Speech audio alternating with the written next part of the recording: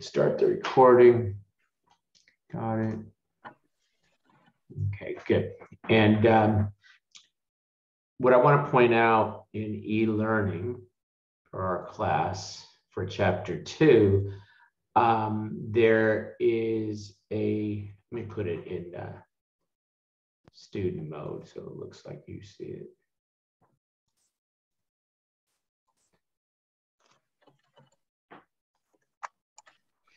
Okay, good. So when you're looking at chapter 2, you will see the slides here. I'm going to be supplementing some of the material from the Becker material. I'll supplement some of that with these slides. So you may want to get those open and available so you have those to look at as we go through. And of course, I'll put them up on the screen as well. Okay, all right. So let's go ahead and take a look at chapter 2. And let me put my machine in tablet mode. Okay, good, no problems there. And let me go to full screen. Okay, good. And let's just go ahead and take a look at the table of contents and get a sense of some potential point value. We're going to start quality control for a CPA firm. Pretty light, that's 2 points. Let me not put that on the red, there on the orange. That's 2 points. Documentation is going to be 2 points, so a couple of fairly light areas. Terms of the engagement, and really it's the engagement letter, is another 2 to 3 point area. So some fairly light areas here as we begin. Planning, and we're going to talk about some just very basic planning concepts. That's about 2 to 3 points. Okay, using the work of others. We'll talk about internal auditors and whatnot. Another fairly light area, 2 to 3 points. Okay, now next time when we finish up chapter 2, we will spend, have some heavier point areas for chapter 2. We'll have about 5 points for the concept of materiality. Risk assessment, this is really just one big area that they have combined into 2 or separated into 2 sections, but it's one area, is a 10-point area. That is a key part of being successful on the auditing exam, is understanding the risk assessment process, not only as it pertains directly to the subject of risk assessment, but then how it affects other parts of the audit and therefore other parts of the auditing exam for us. And then 3 points you can see here for the effect of information technology on an audit. Okay. All right, good. So let's just go ahead with all that and take a look at our first subject. Oh, before we get into the discussion of quality control, remember it is worthwhile knowing where you are on an audit. For example, we'll see one question of our class questions today. They'll say, which of the following should be done in planning? And the answer is going to be preliminary assessments of different risks and decisions such as materiality that we're going to be making. So it's the word what? During planning, and the word preliminarily, helps you to identify what is the right answer. Okay, so we're really going to, we've already done this in chapter 1, and then we kind of went to the end of the process, the reporting in chapter 1. Now we're coming back up to the top, and we're going to start to cover some of these areas here today in chapter 2, and we'll continue on with that pattern, obviously, as we go through. The rest of the chapters will really be going in order of how you would do procedures in an audit. Okay, but let's start out talking about quality control. Now, what we're looking at is how a CPA firm will ensure that it conducts its audits in accordance with standard. So as you recall from our first chapter, if we're doing an audit of a public entity, we have to follow Public Company Accounting Oversight Board rules. If we're doing a non-public company, we follow the ICPA's auditing standard board requirements. But the AICPA has also given us a code of professional conduct. And in that code of professional conduct, they have provided us with statements of standards on quality control that tell us how we should structure the firm to make sure that our audits follow standards. So we've got standards to help us follow standards, okay? And that's really what we're going to be talking about here. Now, as you know, I'm not a huge fan of mnemonics, but I do like a mnemonic that is easy to remember when it's kind of, has just basically a phrase or one word.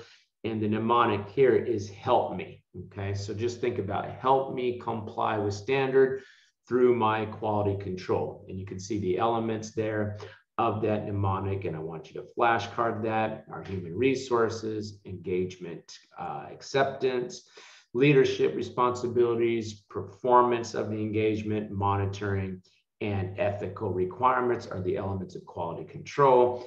And so just go ahead and make a flashcard of those elements. Now, you take a look and we start with human resources. And what happens here is we want to recruit and hire those that have the proper technical competence, but also embody the values of our CPA firm. So those hired possess the appropriate characteristics to enable them to perform competently. You come over and you take a look at the next page, and the approach that I'm going to take here for the quality control standards is ask you to flashcard the examples of activities that we would do that would help us to achieve the objective of the particular area, starting here with human resources, because the questions tend to say, well, which of the following would be something that would be done and to make sure the firm complies with the auditing standards. So we would require timely identification of staffing. We don't try to staff the engagement the night before. Planning for the total personnel needs of the firm. Are we taking in more clients? We're going to need additional staff. Requiring a background check on new personnel. And if you've been hired by a CPA firm, you've probably already gone through something like that. Requiring supervisor to prepare performance evaluations.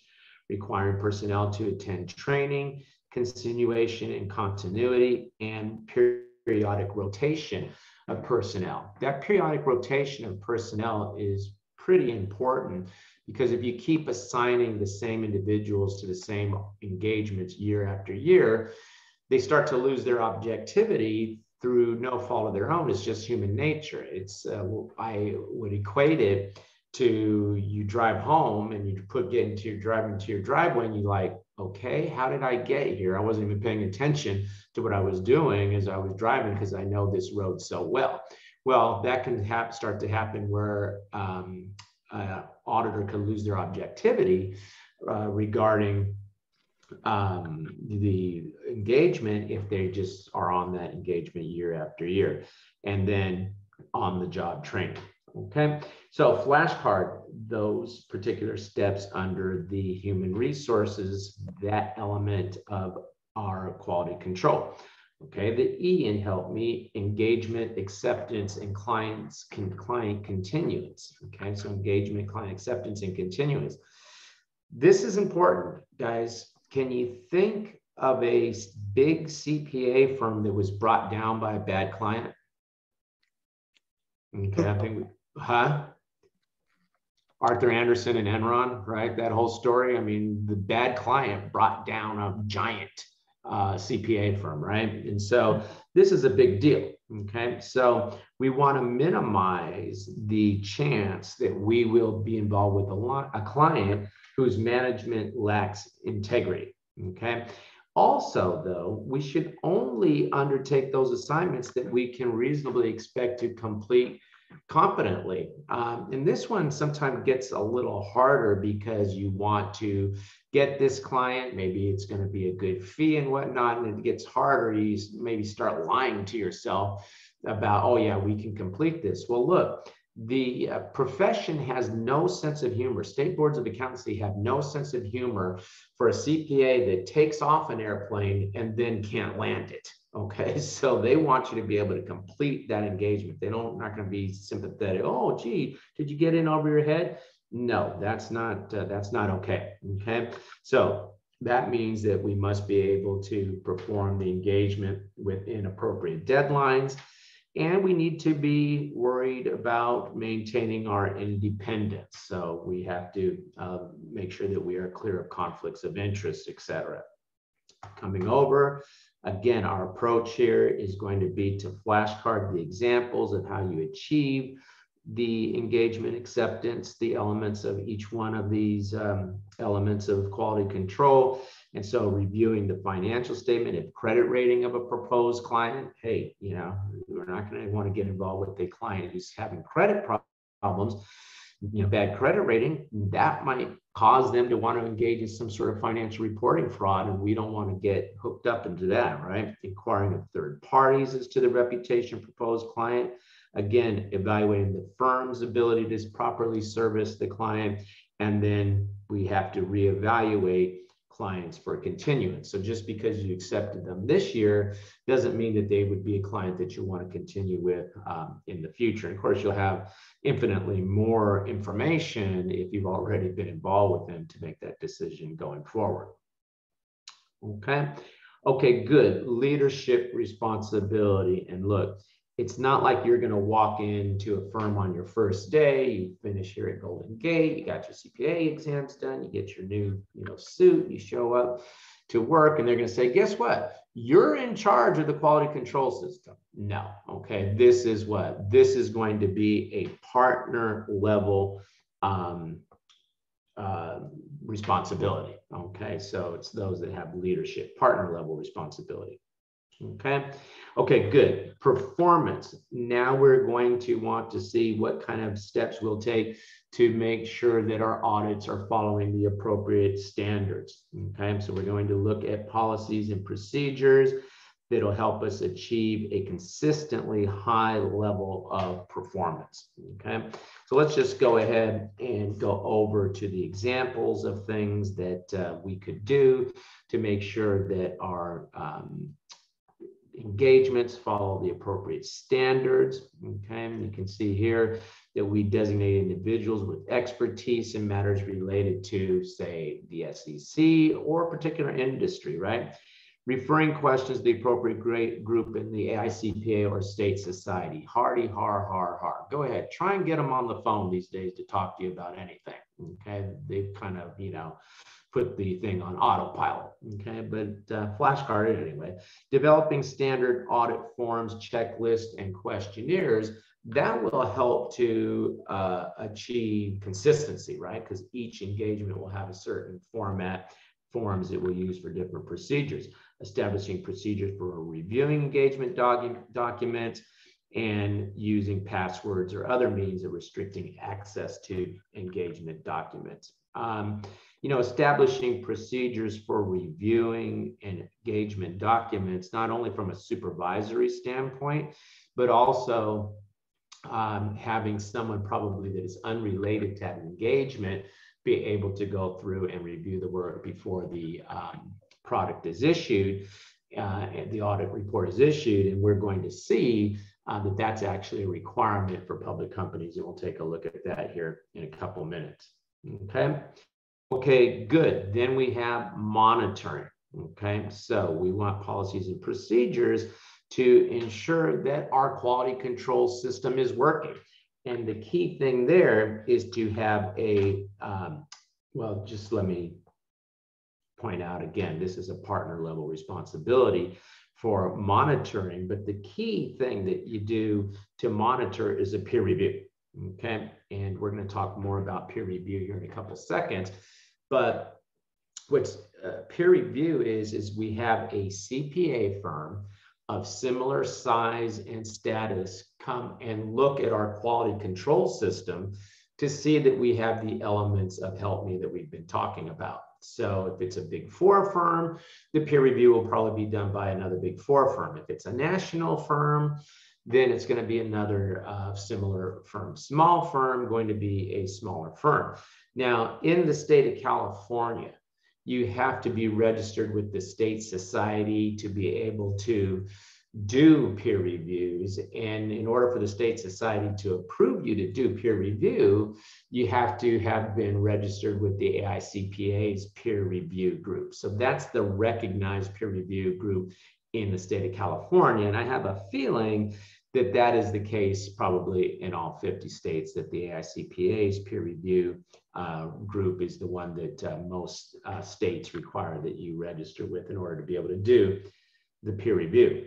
Now, we will also have a wrap-up or second partner review, and that's required for public companies under Sarbanes-Oxley. So before we can issue the report, we have to have this second partner review, and that again is something that will help to ensure that we are meeting the standards on our engagements. So go ahead and flashcard that there has to be that wrap up or second partner pre-issuance before we issue the report, pre-issuance review. Okay. Okay, good. Now they said they were going to tell us more about peer review. So let's just go ahead and take a look at the peer review. And again, the purpose of the peer review, and sometimes I think when you're first hearing about peer review, you think, oh, okay, they're just going to look at my audit work papers to see if my audits follow standard. That is part of what they'll do, but they're really looking to see that the firm has in place the overall quality control system that we're talking about here today. So that's really the purpose of the peer review. And peer review occurs when one CPA firm reviews another. A CPA firm that is a member of the AICPA must have a peer review every 3 years in order to maintain membership in the AICPA. Now you look at that and you think, okay, well, just don't become a member of the AICPA and you don't have to have a peer review. Wonderful. No, the state laws require the peer review. So if you're going to be a CPA firm and conduct audits, in fact, you don't even have to be a firm. You know, an individual CPA, when I renew my license, I have to indicate that it is not necessary for me to have a peer review because I'm not doing audits. But if you're doing assurance work, then even as a sole proprietor, you would have to have a peer review done of your work. Okay. The firm being reviewed can select or may ask the AICPA or state society to select. Again, they have to be properly registered, though. You just can't say, oh, Joe Blow, CPA firm over here is going to do my peer review. They would have to have already been registered to do such in order for you to select them. And then upon completion of the peer review, they issue a report. And I think you can have a pass. You can have a pass with issues or something like that, which is like a qualified opinion. Okay, and then you can have a fail, and a fail, of course, would be a disaster for you because they'd probably suspend your ability to conduct audits at that point in time. Different levels, not necessary for the exam for you to know the different types of outcomes of peer review, but do flashcard these points about it. Okay. Okay, good. Come over and let's look at ethical requirements. Okay, and the big thing here when you look is independence. Okay, so we need to be independent. So independence requirements should be communicated to firm personnel. Not only do you need to make sure that you're independent, but you need to be forward-looking at threats to independence. They say at least annually confirm with staff that they are independent on their engagements. When I was working with the Government Accountability Office with GAO, every time I turned in my time card every other week, I had to check off that I don't have any impairments to my independence on that engagement. So, you know, it was done every 2 weeks in that case, right? And then, you know, we want to rotate personnel probably to make sure that we maintain that independence. So let's look at some examples of things that we will do to help maintain our independence, and we'll maintain records showing whether or not we have clients that have relatives holding key position, notify personnel of who our publicly held clients are. So if they had a stock or some, you know, sort of investment, they would be able to notify us of that so we can make sure not assign them to those engagements, confirming with staff that prohibited relationships do not exist. Like I said, we do that. I'm still, GAO will always be we to me, okay, but I don't work there anymore. And then emphasizing independence of mental attitude in training and supervision. Just flashcard those types of things. Okay. Okay, good. Now you come over and you take a look, and the reason they have this here is that we'll see a question that will compare the objective of the quality control standards versus generally accepted auditing standards. And the quality control standards are there to make sure that we follow GAS. So GAS tells us how to conduct the audit. The quality control standards tell us what? Tell us how to structure our CPA firm so that we will follow the standards. So go ahead and flashcard that point. Okay, any question? All right, good. I think that's enough of that. We looked at the elements. We don't need to go through every single issue here. So let's just go ahead and let's take a look at our first class question today.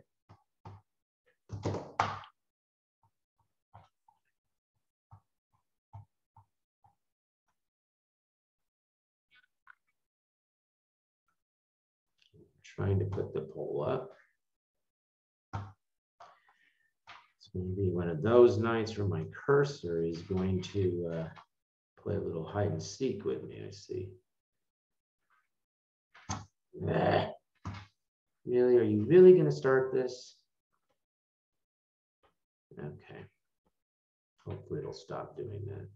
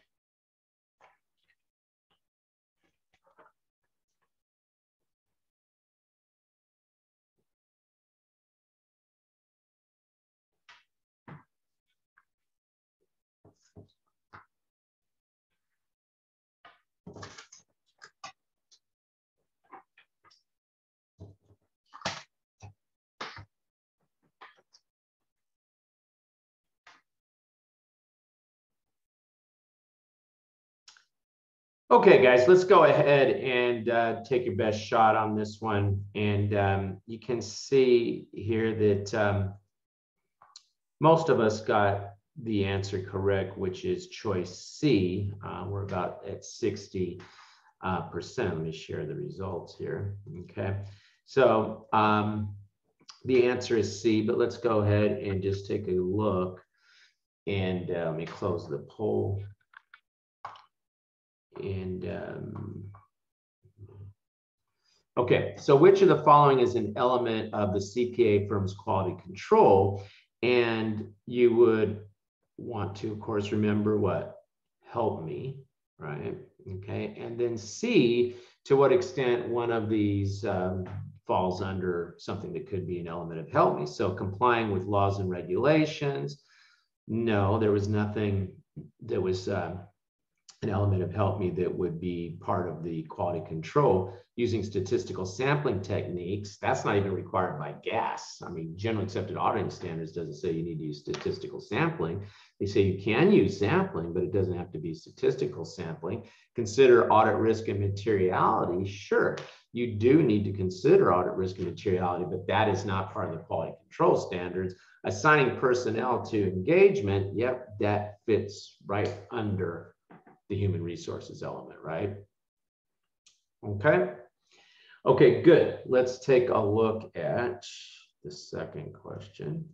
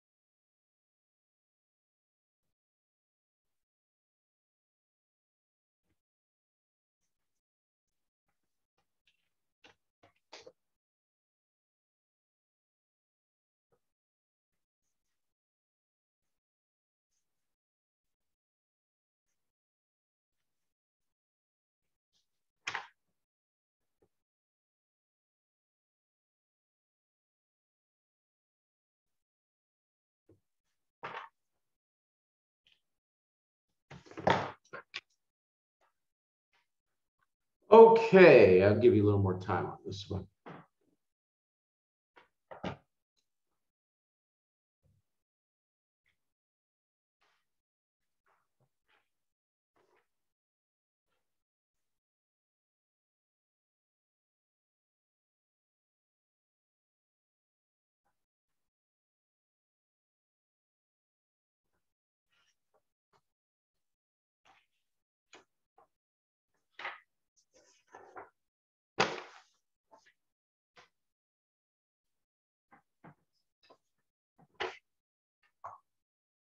Okay, let's go ahead and wrap this one up.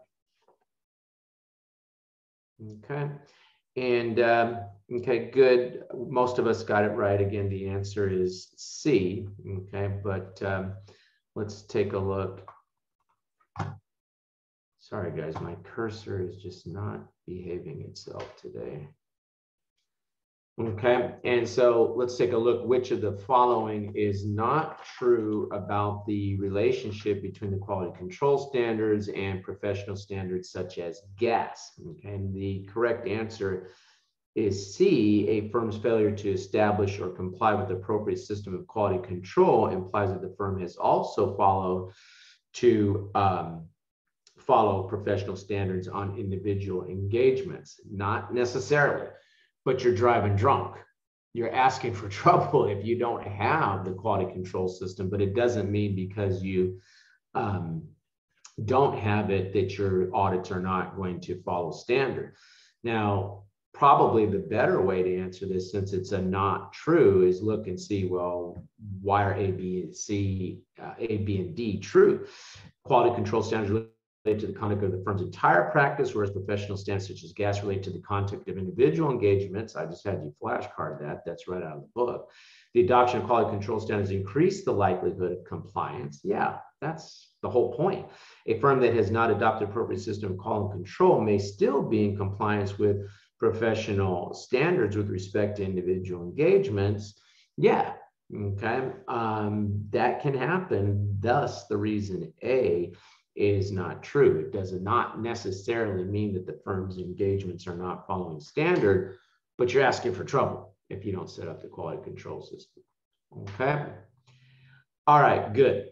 Let's go ahead then and let's take a look at our second module, which is going to be audit documentation. And let's take a look at one of the requirements for audit documentation, basically our work papers. And our work papers are to show that the accounting records reconcile with the financial statements. Flashcard that, okay? And what firms do is they have near the front of the work papers, or near the beginning of the work papers, what they'll have is something called a lead schedule. And that lead schedule will basically be the financial statement line items. And then there'll be a work paper reference as to where you can look to get the information to see what sort of audit procedures and whatnot were done for those various line items. That helps to show the reconciliation between what we have in the accounting records to the financial statements. Okay, so that's a requirement that you have to have that. Also, they should be in enough detail to enable someone who has no previous experience with that engagement to understand the decisions that were made by the team and whatnot. I remember one time I had done some work and I didn't do too good of a job of documenting what I did. And so they asked me, well, what happened here? And when I explained it to them, they go, well, that's a great explanation. Thank you for doing such a thorough job on that, but you can't staple yourself to your work paper. So go back and make sure that you have, documented all those things that you talked about. So you need to be able to do that. You may understand what you did, but it has to be that somebody else can come behind and review and follow that work, right? And of course, audit documentation was always the worst as a new staff. It was always worse for new staff? Oh yeah, just hard. Yeah, because you're under a time crunch probably, and you do the procedure and you're like, okay, there, I got it, and then you just want to move on. Meanwhile, you forgot that you need to document what you did for somebody else to know what you did. Yeah. I was, as you might, they used to say, I don't understand, John, because, you are very clear of explaining everything you've done. And then when we look at your work papers, it looks like a kid did it, because your writing is so sloppy and everything. Can you imagine somebody said my writing was sloppy? Okay, so thank God for Word and Excel and those kind of things. Now makes things a lot easier to make things look neat. Okay, good. Now you come over and you take a look at document retention, and it is different for public companies versus non-public, and the deal is that it is longer for public companies. So you've got 5 years that you have to retain documentation from report release date for non-public companies. For public companies, it's 7 years. And just flashcard that. That's one of those annoying things that they might ask you on the exam. Meanwhile, if you weren't sure, you would just look that up, okay, at some point in time. But the examiners like to ask questions like that. They also like to ask about how much time do you have to complete your documentation. And they give you 60 days for non-public companies, and for public companies, it's only 45 days. Now, sometimes people will say, well, wait a minute, I've made changes to work papers, beyond these timeframes, okay, which you should flashcard. That's true. You can do that, but if you make a change after these dates, you have to leave what was originally in there and then explain why you had to make a change. So you can still make a change beyond these dates, but within these timeframes. But after these timeframes, you have to leave the original stuff in there and then just document what it was that you wanted to change. Okay. All right, good. Come over. And we have a couple of different levels of files. We have permanent files. And as you might imagine, permanent files go on from year to year. And it's things like bylaws, articles of incorporation. Okay, you don't want to go to your client every year and say, can I see them bylaws again? Keep that in a permanent file, right? And then current file relate to the current year under audit. So the current year's audit plan, the current year's financial statements, etc. Okay. Okay, good. Let's go ahead and take a look at this next annoying thing. Okay. I have a question about the current year versus the permanent year. Do subsequent event things that may be going from one year to the next year or may have multi-year implications go in the permanent file or the current file? Because there's questions in the work papers in the Becker stuff about what goes in the permanent file, what goes in the current file, you know, that kind of stuff. I'd be careful with questions like that. That sounds like they gave somebody an assignment to write some questions about permanent file versus current file, and they went ahead and did it. So I'd look at those questions with a little bit of skepticism. Okay, but having said that, you know, I'm thinking from the way you described that, that would be a current file thing. Now it could appear, say, in 2 different years, you know, but that doesn't mean it goes into the permanent file, because I wouldn't think that a subsequent event would just go on year after year after year after year. Eventually it's going to resolve itself, right? Yeah. So I would label that more current file item, although it may appear in the current file of 2, you know, more than 1 year. What did you see? Did you see something else? You know, I don't remember it now, but there was one I got wrong where they said, oh, well, this kind of stuff's always in the permanent file. And I was like, really? You know, and so I have to go back and look at the question, but, and it's just one question. So, you know. Let me just give you a little bit of a picture of the beast here for a second, you know, the peek behind the curtain, okay?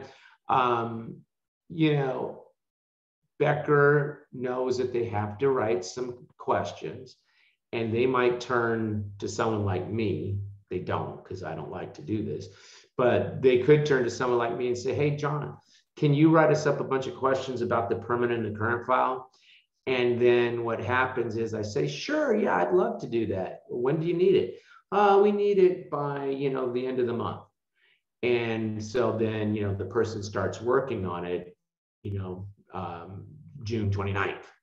Okay. And they sit there and they, you know, use all their creative juices to come up with a bunch of questions that, you know, may not be representative. So when you see something like that and you're like, really? Am I going to see 52 questions on the CPA exam about permanent versus current file? You might get one. I'm not even asking you to flashcard this notice. Okay. Yeah, this was one of the task-based simulations, and it was one of the choices, and I kind of went, Now, what was a task-based simulation, which I find extremely annoying, and that might be why they have something like that, was the tick marks. Okay? That drove me nuts. And that is crazy because there are no standardized tick marks. The ICPA Auditing Standards Board doesn't come down and say, hey, make your tick marks, you know, and here they are, and this is what you got to use. Okay, but flashcarded because of, unfortunately, I guess there was a CPA exam question that expected you to interpret tick marks. Look, if I put this on my work papers at the GAO, they'd call in and say they found the Zodiac killer. You know, I don't know what that means, okay, but I mean, I can see agreed. That's not a tick I ever put on a work paper. Okay, so anyway, you know, what are you going to do? We've got to deal with the examiners, and if they ask something stupid like that, at least you've looked at a flashcard, you know, prior to your exam that calls that stuff out. And you could literally, when I say flashcard it, you could just copy that out of your book and then make it into a flashcard. Okay, question? All right, good. Let's go ahead and look at our next class question.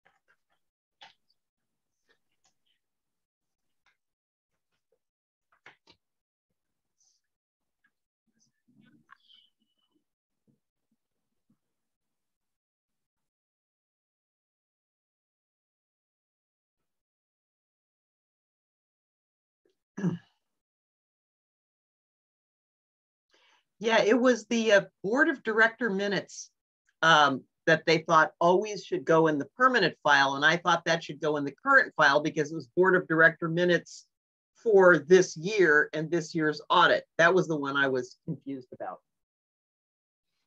Yeah, I agree with you. But they said, oh, board of director minutes has stuff that pertains to multiple years. And it's like,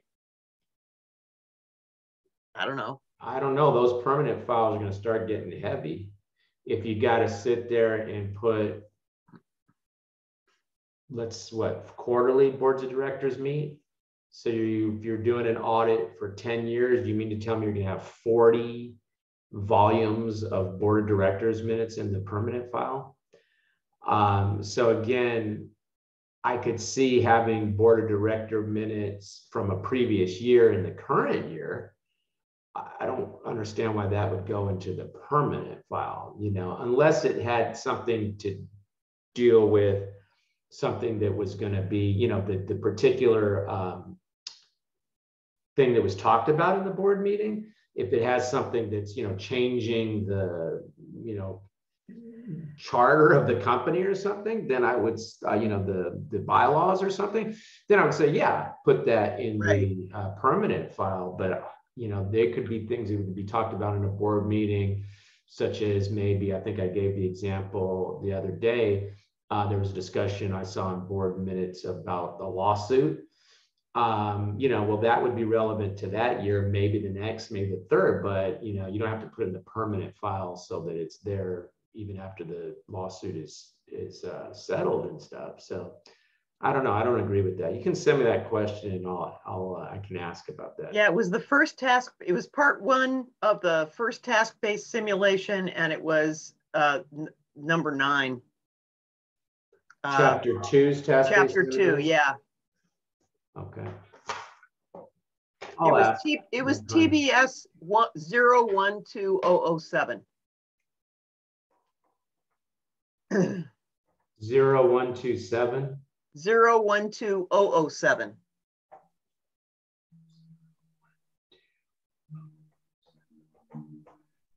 Okay. And it's permanent versus. Yeah, and I think I had to watch the video to learn that. I was like, really? Did he say board minutes would be in the permanent file? Yeah. But I mean, that's what the correct answer is, because I went, really? Oh, they have a video that explains it? Yeah, I think they do. Yeah, because it wasn't, they just basically gave the right answers in the question. And I was like. Well, it says minutes of meeting here, maybe I stand corrected. I just don't understand that. Minutes of what meetings? Well, and also if you read the minutes of the meeting, it's all about this particular year's audit. So it's kind of like, yeah. I didn't think that was, anyway, I don't want to take up too much. This is a trivial point. I don't want to take up too much time. That's fine. Yeah, I'll ask about that because that seems a little funny, but okay, good. Let's go ahead and take a look at this one, and looks like, everybody got this one right. We sort of had mentioned that as a flashcard, or did I mention it as a flashcard? I can't remember now, but we had seen that in the book, that the accounting records need to reconcile to the financial statements. Now, I think pointing out choice D, even though I don't think anybody picked it, be careful, because this is something that the exam likes to try to trick you into, is the thinking that your work papers support the financial statements. No, the accounting system supports the financial statements, and then the auditor looks at evidence that supports the opinion, right? So just keep that in the back of your mind, because there are questions that are worded in a way to try to mess you up on that point, okay? Okay, good. So let's go ahead and talk about those charged with governance, okay? And I always kind of say, geez, this sounds highfalutin, those charged with governance, okay? But basically what they're talking about is the board of directors and the audit committee, but they just don't want to call it audit committee. They just don't want to call it board of directors because different entities have different governance structure. If I'm auditing, say, a housing authority, I think they call it board of commissioners or something like that. Okay. But note that under Sarbanes-Oxley, they tell us, hey, look, the audit committee is the one that hires and fires the auditors. They're overseeing the engagement. That was something that came out of Sarbanes because there was concern that management was having too big of a hand in selecting the auditors, and then the auditors felt beholden to management, and there was really no appeal level if there started to be disagreements between management and the auditors. So now those kinds of disagreements and whatnot go to who hired you, which would be the board of directors, those charged with governance, the audit committee. And then it is worth noting that we would like to have the auditor appointed, before the year end, of course. Okay, probably at the start of the year, right, is when we would want the client would want the auditor to be appointed. But if for some reason we weren't able to hire the auditor at the start of the year, let's say, then there are alternative procedures that we could perform that would still allow us to issue, say, an unqualified opinion. For example, if I couldn't observe inventory, I think I gave the example in here, I might be able to observe inventory whatever date I finally come on board and then work my way back to see what the beginning inventory was. But if we can't accomplish that, then what they're telling us here, and I want you to flashcard, is that you would need to discuss the implications of the late hire in terms of, well, is that going to create a situation with a qualified or a disclaimer of opinion? Okay. Okay, good. Come over. Can you rely on the, if the statements were audited by a predecessor auditor, can you rely on their inventory observation if they issued an unqualified opinion and they did observe inventory? When you say observe inventory, you mean at December 31st and they had yeah, and maybe you picked up this client in September or something like that. Like yes. maybe... Yes, you can. However, you have to make certain inquiries of the predecessor. You'd have to look at their work papers, right? And make sure you're satisfied. You have to look at their work papers. You have to make, well, let me jump back. You are required to make pre-acceptance questions to the predecessor before you can accept the client. There's certain things you have to ask them. Then after you accept the client, then you ask the client to arrange a meeting where you can review the work papers and whatnot. Yeah, and then you can rely on the work that they did. You don't have to redo, previous year's steps. If you've ever done that, it's real fun. They set you up in a conference room there and they put you in the fishbowl and somebody probably sits there with you the whole time while you're going through those work papers, from the predecessor. But yeah, that's what you got to do. Okay. Okay, good. Now looking at clients' acceptance. And again, got to make sure that you can complete the engagement. Okay. The standards, the state boards of accountancy. And if you ever pick up the quarterly letter of the California State Board of Accountancy, the fun thing to do is to turn straight to the back and see what the disciplinary actions that have been taken against CPAs are. And it is amazing how frequently they undertook an audit which they did not have the ability to complete successfully. That is an easy mistake to make, but the standard, the state boards have no sense of humor for that. Okay, they want you to be able to, if you're going to take the plane off, you better be able to land it. Okay. Now, when we come over to this next page, okay, they talk about reasons, that you need to consider when accepting a client, okay, or things you need to consider. And I want you to flashcard. Number one reason not to accept a client. And that is management lacks integrity. Okay, that's the number one reason not to accept a client. Now you look at that and say, well, wait a minute, John. I would have thought that independence would be the number one reason. Well, it is, but the CPA exam knows that that is too easy for you. So they're not going to ask you that, okay? But they'll say, which of the following would most likely cause a CPA, an accountant, an auditor not to accept a client? And it's amazing how often the answer is management lacks integrity, okay? But you can put on the flashcard, this is the number one reason. This would be the number two reason. This would be the number four reason. The firm lacks ability to staff the engagement. Okay, so I'm kind of changing this up a little bit. That's the word lacks, L-A-C-K-S. I'm changing this up a little bit, asking to make a flashcard to say reasons not, in fact, why don't I just put that, reasons not to accept a client. Hello, I already wrote that. Okay, reasons not to accept a client. That's what you could put on the flashcard.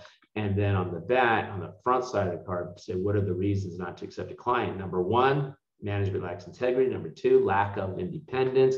Number three, lack of firm lacks ability to staff the engagement, something like that. Okay.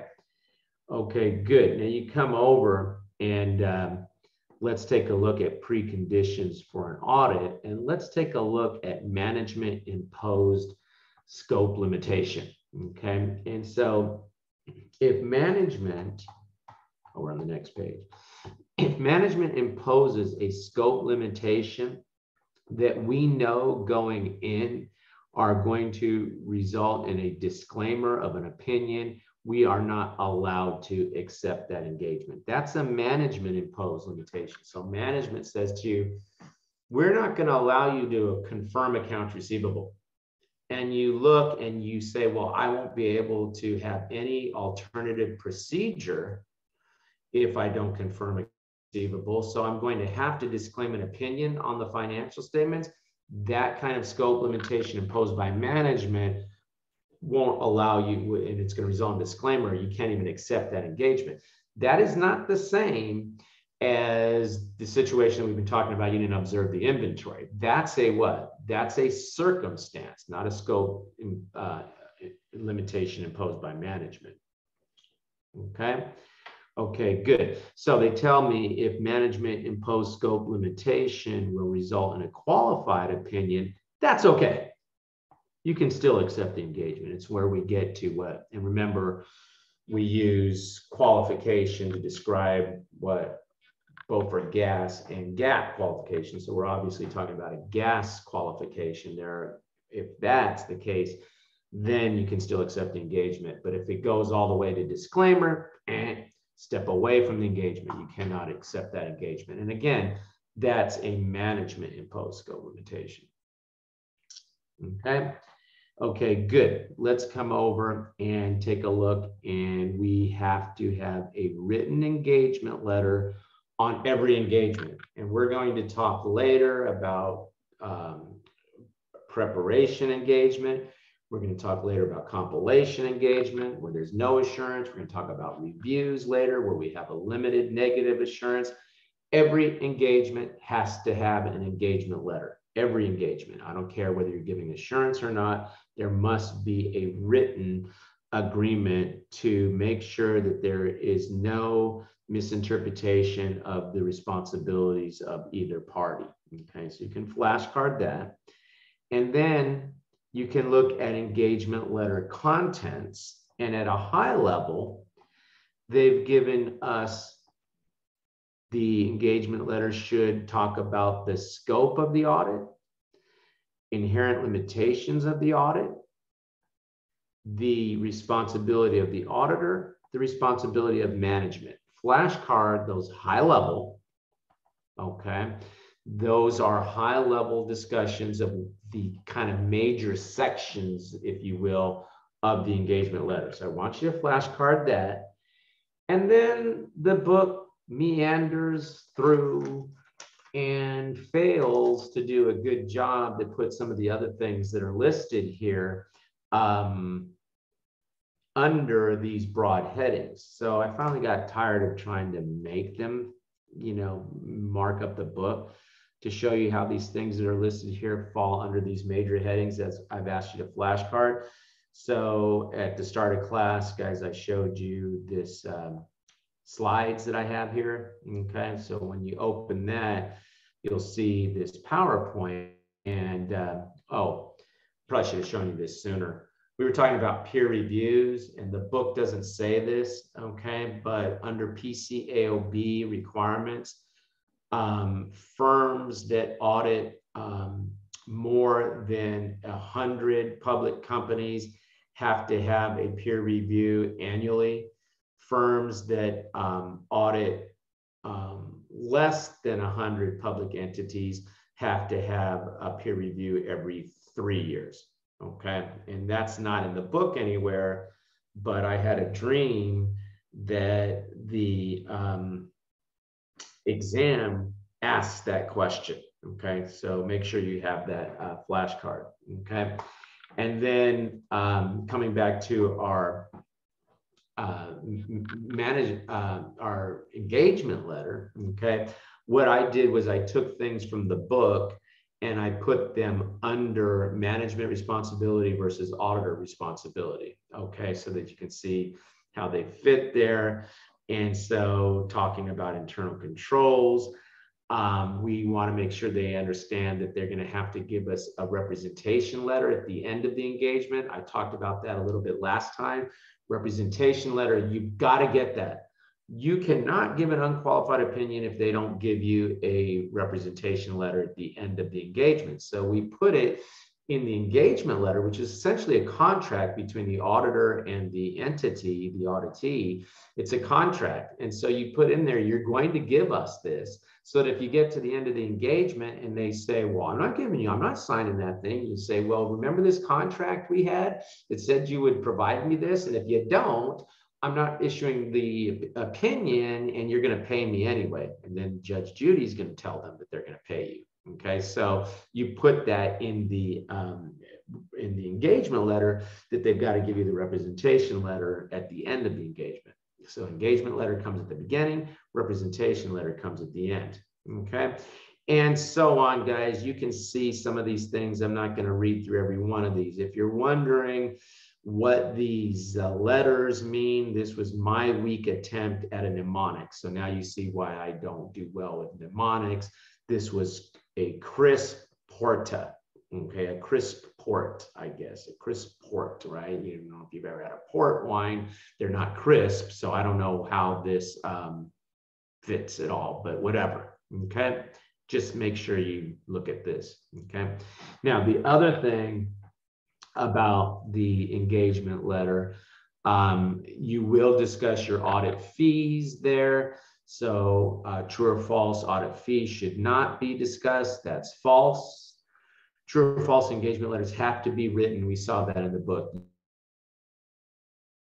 So just a couple of flashcards there for you, because again, I pre-made ones that I made here because I feel that the book kind of meanders around a bit and doesn't do a good job organizing some of the things that it says, like about fees and stuff. So what I tried to do was organize that a little bit for you on that flashcard. Okay. Now, if you are going to be auditing this client over several years, you do not have to redo an engagement letter each year. However, if the terms of the engagement are changing, then you will need to do a new engagement letter, but you should at least remind the client that the previous engagement letter terms are still in place in that new year that you're conducting the audit. And that can be oral or written, but you don't have to do an engagement letter if you're going to be auditing for every single year if there's been no change. If there's been a change, yeah, then you're going to have to issue a new engagement letter. But if there's nothing changes, then just remind them that the previous terms of the previous engagement letter still follow. Okay. Okay, good. Now, when we have an initial audit, okay, that means that with an initial audit, the financial statements were not audited or were audited by a predecessor. Okay, this is what we're talking about. So a predecessor means that if you audited last year and I audit this year, you are the predecessor, I would be the successor. Okay. And what we're saying is there's going to have to be communication between the predecessor and the successor auditor. Okay. And it is mandatory that you make these inquiries, but client permission is needed. Now, when I was studying auditing, that used to drive me nuts. I'd be like, well, if it's mandatory, why do I have to ask the client permission? Well, you could ask the client's permission and they could say, no, we don't want you to talk to the predecessor. And then you'd say, well, why? And if they say, well, because the predecessor was a maniac, you know, we had to call security and get them out of here and we don't want you to be communicating with them. Well, that might be a legitimate reason not to do this mandatory procedure. However, you really need to consider carefully the implications on your audit if the client won't let you make the what are required pre-acceptance inquiries of the predecessor. So you're supposed to do, you really should, unless there's a strong, compelling reason not to, you know, hey, we had to, this person is very incompetent, very difficult to work with, and we highly recommend you, we do not want you to communicate with them. If they tell you no, you can't do it, but you better be careful when you accept that client. Okay. Okay, good. Now we have to make written or oral inquiries. You need to document that you had these inquiries. And what's interesting is when you look at this list, and this is before acceptance inquiries. But what's funny is when you look at this list, it's all about management integrity. Okay, what were disagreements with management? What were the reasons for the change of the auditor? And you're saying, well, why is that a management integrity thing? Well, maybe the predecessor is going to tell you, well, I had to get out of this engagement because these people they have their serious problems with them, right? Okay. Communication to management in the audit committee regarding fraud, non-compliance. Again, getting to the issue of management integrity, where there are significant, unusual transactions that could be indicative of fraud. So everything is really getting to management's integrity here. Okay. Now you look at this next one and we talk about change in the engagement. So what happens? Let's say I'm doing the engagement and we're in the early phases of the engagement, and management calls me and it says, you know, we talked to the bank and we don't actually need an audit, we need a review. Would it be okay to change from a audit to review at that point? Answer is yes. If it's early along enough in the engagement and you haven't done a lot of audit procedures, fine. If they said that to you after you're, you know, the day before you're ready to issue an qualified opinion on the financials, and they say, oh, well, with the review, why don't you just give us a review so we don't end up with a qualified opinion? No, that is not a good enough reason to change from a, say, audit to a review. Okay, so an audit may be changed from a audit to a compilation or review, but there are unacceptable reasons. And let's flashcard that if the engagement would uncover fraud or errors. And look, you probably wouldn't know that until you were essentially about done to finish the audit, right? So again, you know, something that's probably happening later on in the engagement.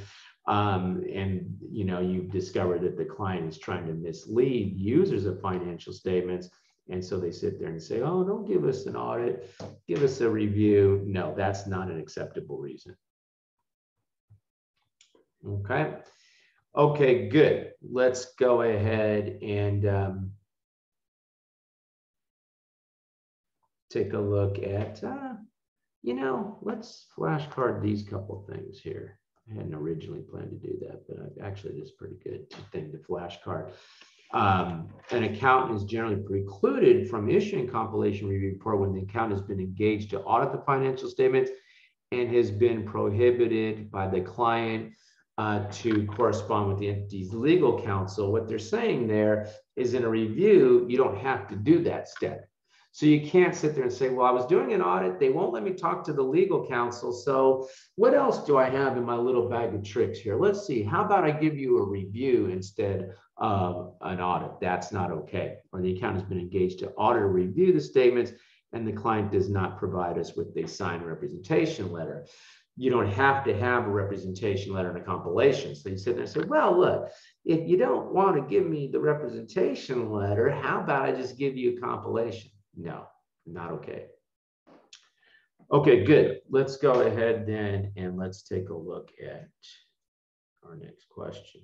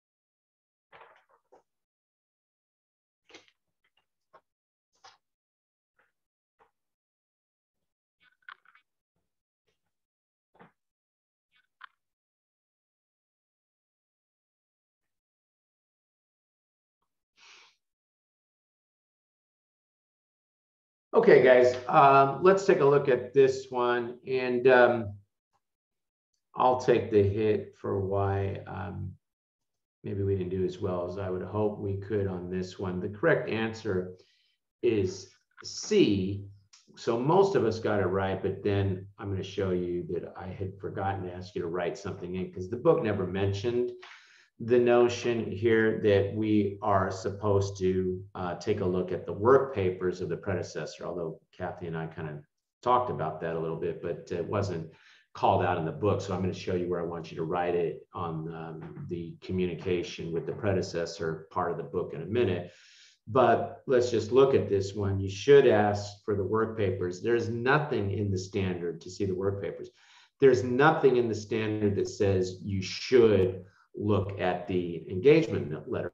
Now, you may very well, and some legal, statutorily requirements, you do ask for the engagement letter, but there is nothing in the auditing standards that say that you are to look at the engagement letter. And some folks might find that a little bit questionable because why are you having to see the contract between another audit firm and the client? Oh, geez, I didn't realize that's what they charge you for fees. I'm going to have to bump up my fees a little bit. So, that's not, or, oh, that's what they charge. I'm going to go get some more of their clients, so there could be some question about doing that. So that's a no. Work papers, yes. So just to make sure that we're remembering that point up here where they talk about that we should ask management if we can have the inquiries, and then you can put also ask to arrange review of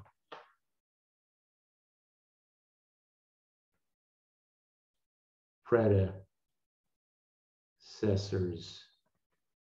work papers, and put that on the flashcard. Also ask to arrange review of predecessors' work papers, and put that on the flashcard. Okay. Okay, good. All right, let's go ahead then and take a look at our next question.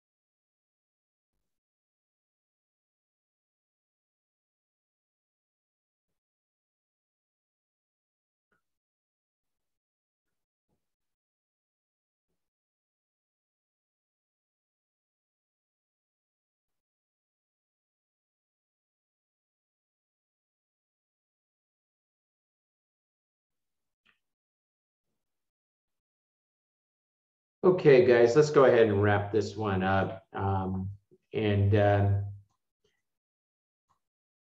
We did pretty good on this one. 75% got the correct answer, which is A.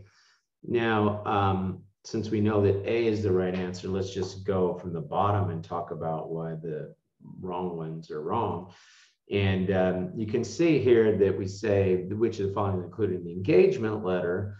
The auditor's responsibility to search, D, the auditor's responsibility to search for internal control deficiencies. No, we do not have responsibility to search for control deficiencies. We have an understanding we have a requirement to obtain an understanding of the control and use that to determine the time, extent, and nature of our further audit procedures, but we don't search for weaknesses. Okay, now if in doing that work we encounter weaknesses, then yeah, we may need to do some additional work, but we have no responsibility to search for internal control deficiencies. Okay, management's vicarious liability for violations and laws and regulations committed by employees. Look, management may have a vicarious liability if their employees do something that damages something. The company may be responsible for that, but that's not, you're not going to put that in an engagement letter. I mean, that's kind of would be a weird thing to put in there, right?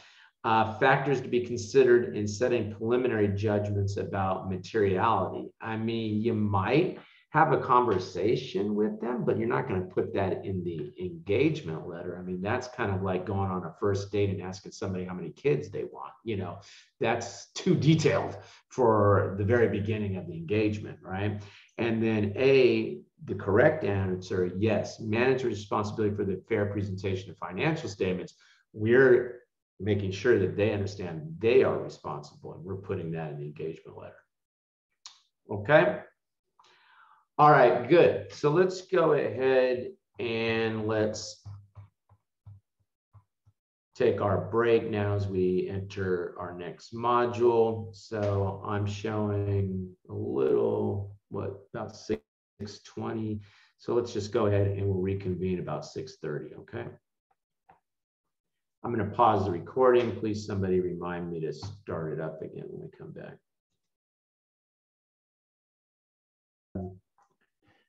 Resume the recording and start back. Quick question. Does anyone know when they'll be releasing scores for folks that took the exam in January? The 8th, at least if you took it before the 23rd, I think. If you took it before the 23rd, you'll get your scores on February 8th, you're saying? Yep. So Monday? Yep. Or I guess that's Monday. or Sunday, whatever. Okay. Okay, great. Thank you. No problem. Well, wait, the 8th is Tuesday. So, yeah. Okay, I was looking at. They always make us wait at least a month. Yeah, well, it depends. I have had some students that strategize when they're going to take it so that they take it as close as possible to the release, to when they're going to release the scores, because they can't stand the suspense. But anyway, that's kind of a weird way to strategize when you're going to take it. But okay, good. I'll keep that in mind then. That's coming up next week. Okay, good. Let's take a look here at module 4, and I just want to jump to supervision. Okay, let's just jump to supervision. We're talking about, very beginning of the engagement here, and the point of proper supervision. Now, when you think about supervision, what we're talking about is the partner supervising everyone else on the engagement. Okay, I think that we tend to think of supervisor as, just our immediate senior above us or something, but no, they're talking about the partner. And the CPA exam is treating you, CPA candidate, as the partner. So sometimes I'll get students say, well, that's not a decision that I make. The partner makes that decision. Well, they're asking you as the partner, what decision would you be making here? Okay, so you need to kind of put yourself in that seat. And what the partner is to do is direct the efforts of the assistants, which is everybody else on the engagement other than the partner is seen as an assistant, communicating with the audit team, informing assistants of their ability, staying informed, reviewing the work performed by assistants. Okay, nature, extent, and timing of the supervision will depend on the size and complexity of the entity, the nature of the work assigned, any assessed risks, and the higher the assessed risk, the more the supervision, right? And the qualifications of the assistants, right? If you've got somebody, you're a partner, and it's the first time someone's been a manager on an audit, you're probably going to supervise them more than if it was, someone who's got a few audits under their belt. Okay, so pretty, basic stuff, guys. I'm not even asking you to flashcard that.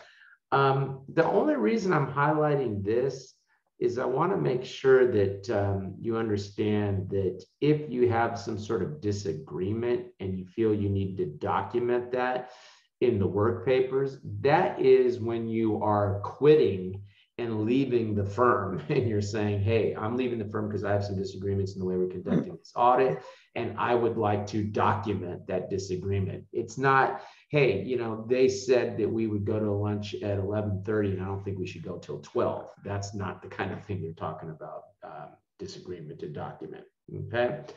Okay, good. Now, we have to have a knowledge of the client's business and industry. Okay, I'm not going to say anything more about that. I find that very self-explanatory, understanding the client's business by touring the facility, reviewing their financial history, obtaining an understanding of their accounting, inquiring of client personnel.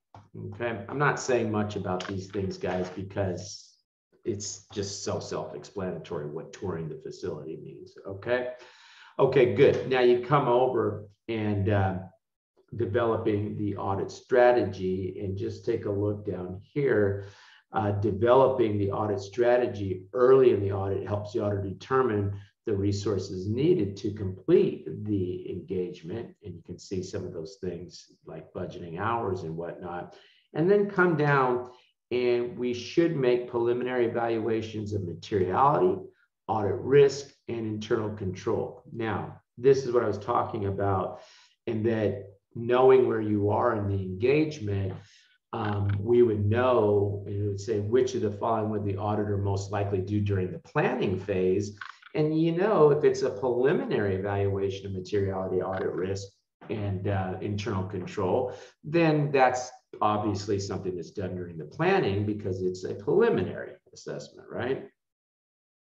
Okay, the flashcard deck, you do see, I did see a question on that. Then you come over and developing the audit plan. Okay, just let's take a look at that. And we have to have what? We have to have a written audit plan. And I already had you a flashcard on that. Okay, but there it is in a passkey now. Okay, now they talk about parts of the audit plan here, which is okay. You know, these are parts of the audit plan. But I don't want you to sit here and look at this and think, oh, okay, this is just some sections to a document that I need to know about. What these are literally laying out the steps that an auditor goes through when they're making certain decisions about the engagement. So these are steps, and then of course you document those steps in the audit plan. So come over, and we say that the audit procedures are performed to obtain evidence which to base the opinion, and audit procedures may be categorized as either 1, risk assessment procedures, and that's step 1. Let's do it like this.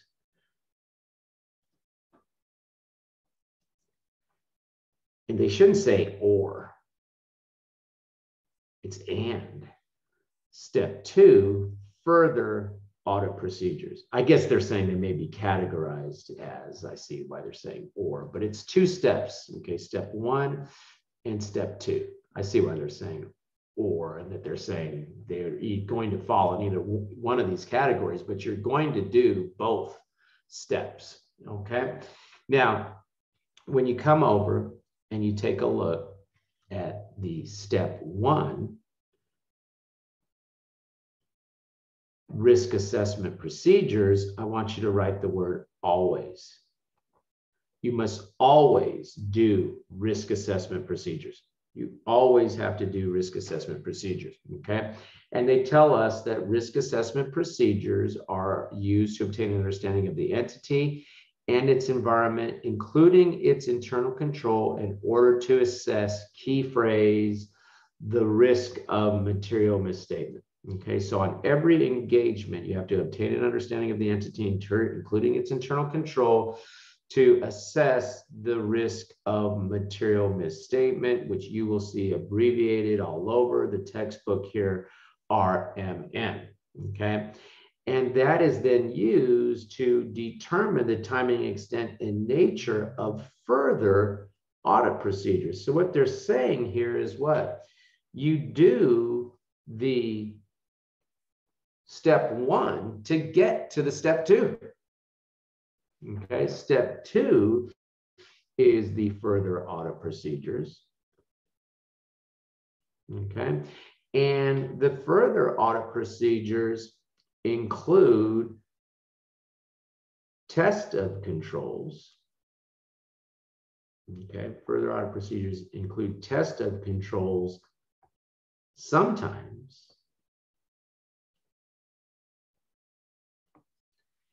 And substantive procedures, and next to that, you can write always. Okay, so we always have to do step one. Step one is obtain an understanding of the entity in terms of including its internal control, sufficient to assess the risk of material misstatement. Based on that assessment, we then go to our further audit procedures, and we will sometimes test the internal controls depending on our assessment of the risk of material misstatement, and we will always do substantive procedures. Okay, now test of controls are necessary when the auditor's risk assessment is based to some extent on the operating effectiveness of the internal controls, or if substantive procedures alone are deemed to be insufficient. And I want you to write next to that IT environment. And we're going to talk more about that in a second. Okay, we'll talk more about that in a second, but you take a look. And the reason I said sometimes is, look, they're telling us you do it when the auditor's risk assessment is based to some extent on the operating effectiveness, internal control, or I guess you could put the or here. Substantive procedures alone are deemed insufficient. Now, we always do substantive procedures, and substantive procedures are designed to detect material misstatement. That's what we're here for. Remember, our opinion says, and you can flashcard that about substantive procedures. Remember, our opinion says what? The financial statements are free of material misstatement, whether caused by error or fraud. So we're looking for material misstatement, and we have to do the substantive procedures to identify those material misstatements. Okay? Question. Are you doing, I have a question. Are you doing substantive and risk assessment? I know you're doing risk assessment in the planning phase, but you're also always doing substantive procedures in the planning phase? No, we're calling this out in the planning section here because it has to be in your written audit plan, where you have to list what your assessments are and what your tested controls were, your further audit procedures, tested controls, and your substantive procedures. Substantive procedures go on all the way to the end of the audit. I mean, getting a management rep letter is a substantive procedure. But you could develop an audit plan based only on risk assessment procedures. I don't know what that, I don't understand that question. Okay, there's two, they're talking about two kinds of procedures: risk assessment procedures and substantive procedures, or tests of controls. Well, okay, I'll tell you what, hang on. Let me finish marking up the book here. I'm going to take you to a slide, and then if you're still having a question, ask me then, okay? Hang on. Yeah, I just forgot where I was in the audit. That's the only thing. Well, we're still talking about planning, and we're talking about that we have to have a written audit plan. Okay, but what we're saying is the audit plan has these pieces in there, but you do these things at different stages of the audit, not necessarily in planning. Okay. Okay, but the reason they're talking about it here is they're saying this is why I'm doing this, is they're giving you some, they're giving you a thought process that you have to really, really, really understand. But they're giving it to you in the context of, well, this is what's in the audit plan, and I don't want you to think of it as, oh, okay, this is just some shit you put in the audit plan. This is the way you think through the audit. That's the reason I'm doing it like this. Yeah. Okay. Okay. Now we come over, and I again ask the question again after you look at my other little example. Now they tell us that these tests, these substantive procedures, will include test of details and substantive analytical procedures. Now, what does that mean? Well, if this rectangle is my audit, my substantive testing,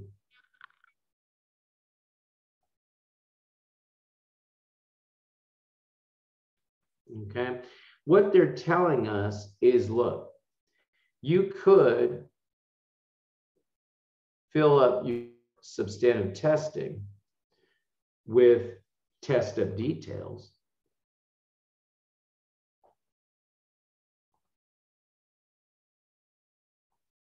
that says test of details, e.g. confirmations. That says confirmations, guys. E.g. confirmations. You could do test of details, but you could also do some analytical procedures. Okay, so that's I'm going to put analytical procedures. I'll just call them ANA procedures, ANA Pro. Okay, analytical procedures. That's my analytical procedures. And the standards allow for analytical procedures for some accounts because there isn't the information available to do a test of details. For example, if I'm auditing a laundromat, there's not going to be, a washing machine doesn't spit out a receipt that I can look at every time to be able to do a test of details. So I might have to do an analytical procedure if I was doing an audit of an entity that maybe is all cash and doesn't have a lot of things that I could look at. Okay, so go ahead and flashcard that we have to do substantive procedures, and they could include test of details and substantive analytical procedures. Okay, now I'm still not satisfied with the way this is all laid out. So what I did was I went ahead and I made a couple of flashcards that lay out these steps. And I don't know if I put it into slideshow mode, it's going to take all my markings the way it is. And I don't want that. So I'm going to just kind of end the show, and I'm going to have to show it to you this way, but I think you can see it okay. Okay, so notice step 1, risk assessment procedures, always got to do them, always, right? This can also be called the obtaining and understanding phase. You see that in the literature as well, okay? So I come in here and I have bolded keywords, okay? And you have to obtain an understanding of internal control and environment sufficient to evaluate the design of the control and determine the control has been implemented. Keywords, you have to evaluate the design and determine that the internal control has been implemented. You always have to do that. Based on that, you make a risk assessment. You assess the risk of material misstatement, RMM. Okay, you assess risk, you assess the risk of material misstatement. Now that DIAR up there is my way of spelling dire. It would be dire if you forgot those keywords. Design, evaluate the design of the control, see that it was implemented, and make an assessment of what? The assessment of the risk of material misstatement. Now, based on that assessment, okay, if you assess the risk of material misstatement at the maximum, do not test controls operating effectiveness and go directly to substantive testing. And I have a red arrow that's going to go to the next slide. If it is less than the maximum, then you will test operating effectiveness and you're going to follow the black arrow to the next slide. When we look at the next slide, okay, we now have step 2, which we have called further audit procedures. We saw that in the book, but I'm also telling you that there are questions that we'll call it test of details phase, okay? Now, when we were over on that first slide, we said, hey, I assessed the risk of material misstatement at the maximum. I followed the red arrow, so I did what? I skip the substantive testing and I go, God damn it. I skip the testing of the operating effectiveness of the controls and I go straight to my substantive testing, okay? If I've assessed the risk of material misstatement at less than the maximum, say moderate or low, then I'm going to follow the black arrow. I will first test the operating effectiveness of the controls, and then I will go to my substantive testing. Therefore, I say for substantive testing, we always do substantive testing. Okay, Kathy, you have a question? You want to follow up with a question now? I think that explained it. I was just since it was in the section that was called planning the audit, I got confused about whether or not you were doing a lot of substantive procedures in the planning phase. And it seems to me that maybe you might do a couple, but the primary emphasis is on the risk assessment procedures in the planning phase to help you identify how much and the nature, extent, and timing of the substantive procedures you have to do, correct? Well, even though we're describing this in steps, the reality is, and this is the way the logic works, the reality is firms are doing all of this at the same time. They're obtaining the understanding, they're doing substantive, they're all over the place, but that's not the way the exam thinks about it. The exam is not actually doing an audit. The exam is saying, do you understand the process? So if I went and I tested, I could test controls and do substantive testing at the same time. And if after I've done the tested controls, I decided I needed to do more substantive testing, let's say, then I would go ahead and I would have to do more substantive testing, or I could be obtaining an understanding, and I can use some of that evidence to give me evidence to support the operating effectiveness of the control and a substantive set of evidence. So it's not like you have to go in these steps. And then the book is putting it here in that they're saying you have to have in your audit plan how you're going to achieve this. And so you have these sections in there that talk about this different work that you've done to achieve these objectives. Now, I wasn't going to do this initially, but I think it's probably worthwhile, okay, and to go ahead and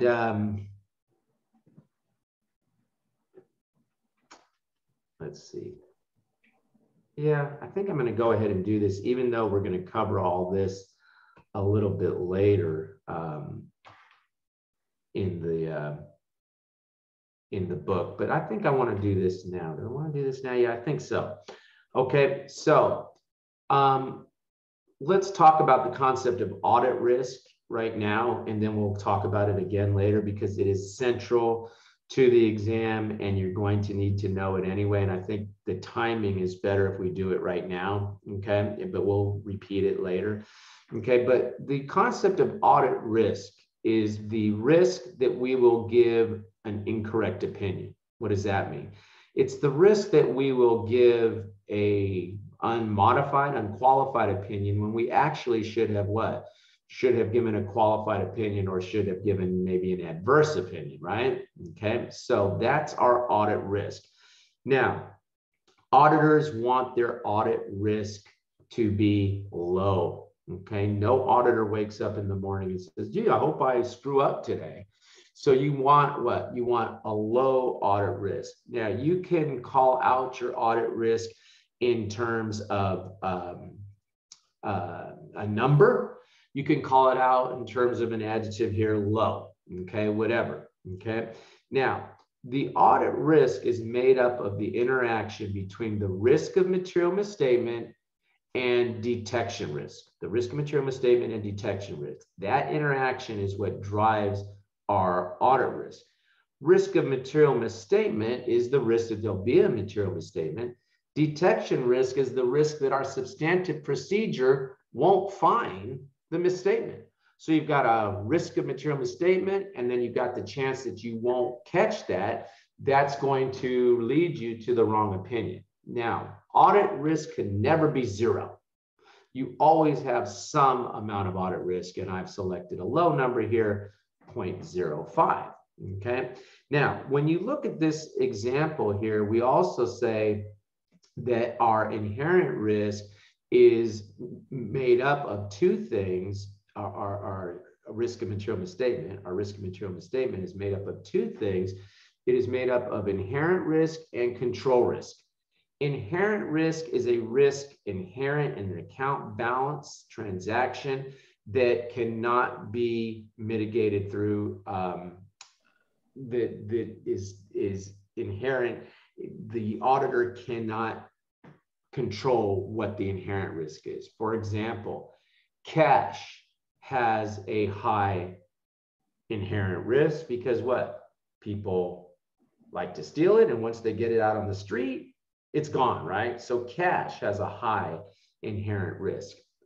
Some items have lower inherent risk. For example, if we're talking about a building has a lower inherent risk because the chances that someone's going to steal the building in the middle of the night are not very high, right? Okay, so some accounts have more risk than others. That's called the inherent risk.